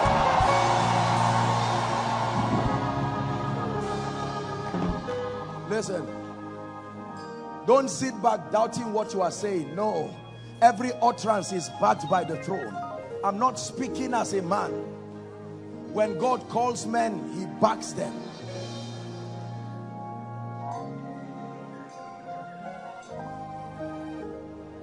And that every door you must enter in this season, because we advance through the entrance of doors. I speak to that door. Let it be open for you now. Let it be open for you now.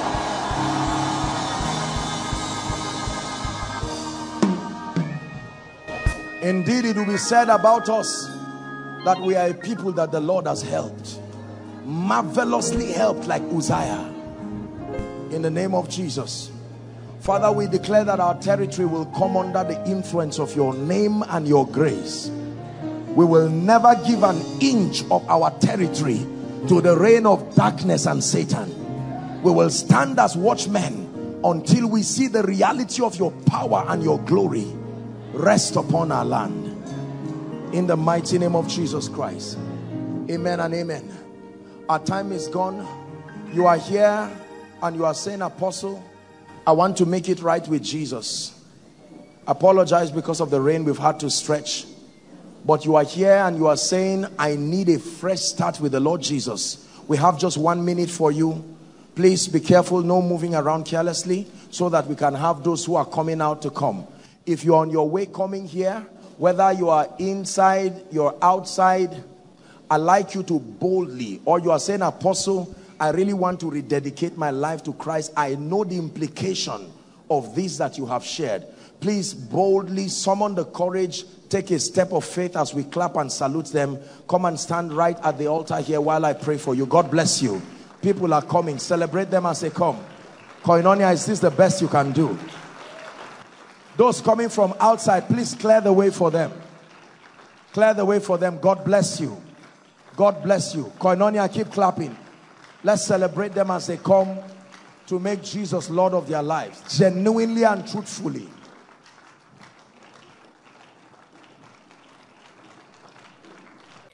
Dearly beloved, I hope you were blessed by this message. I want you to keep doing something for this man of God, our man of God, Apostle Joshua Selman.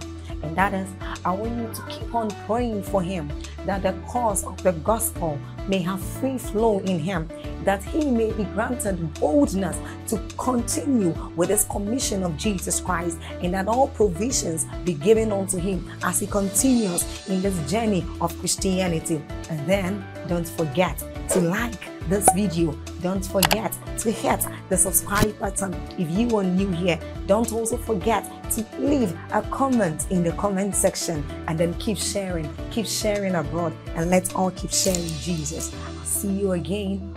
Bye.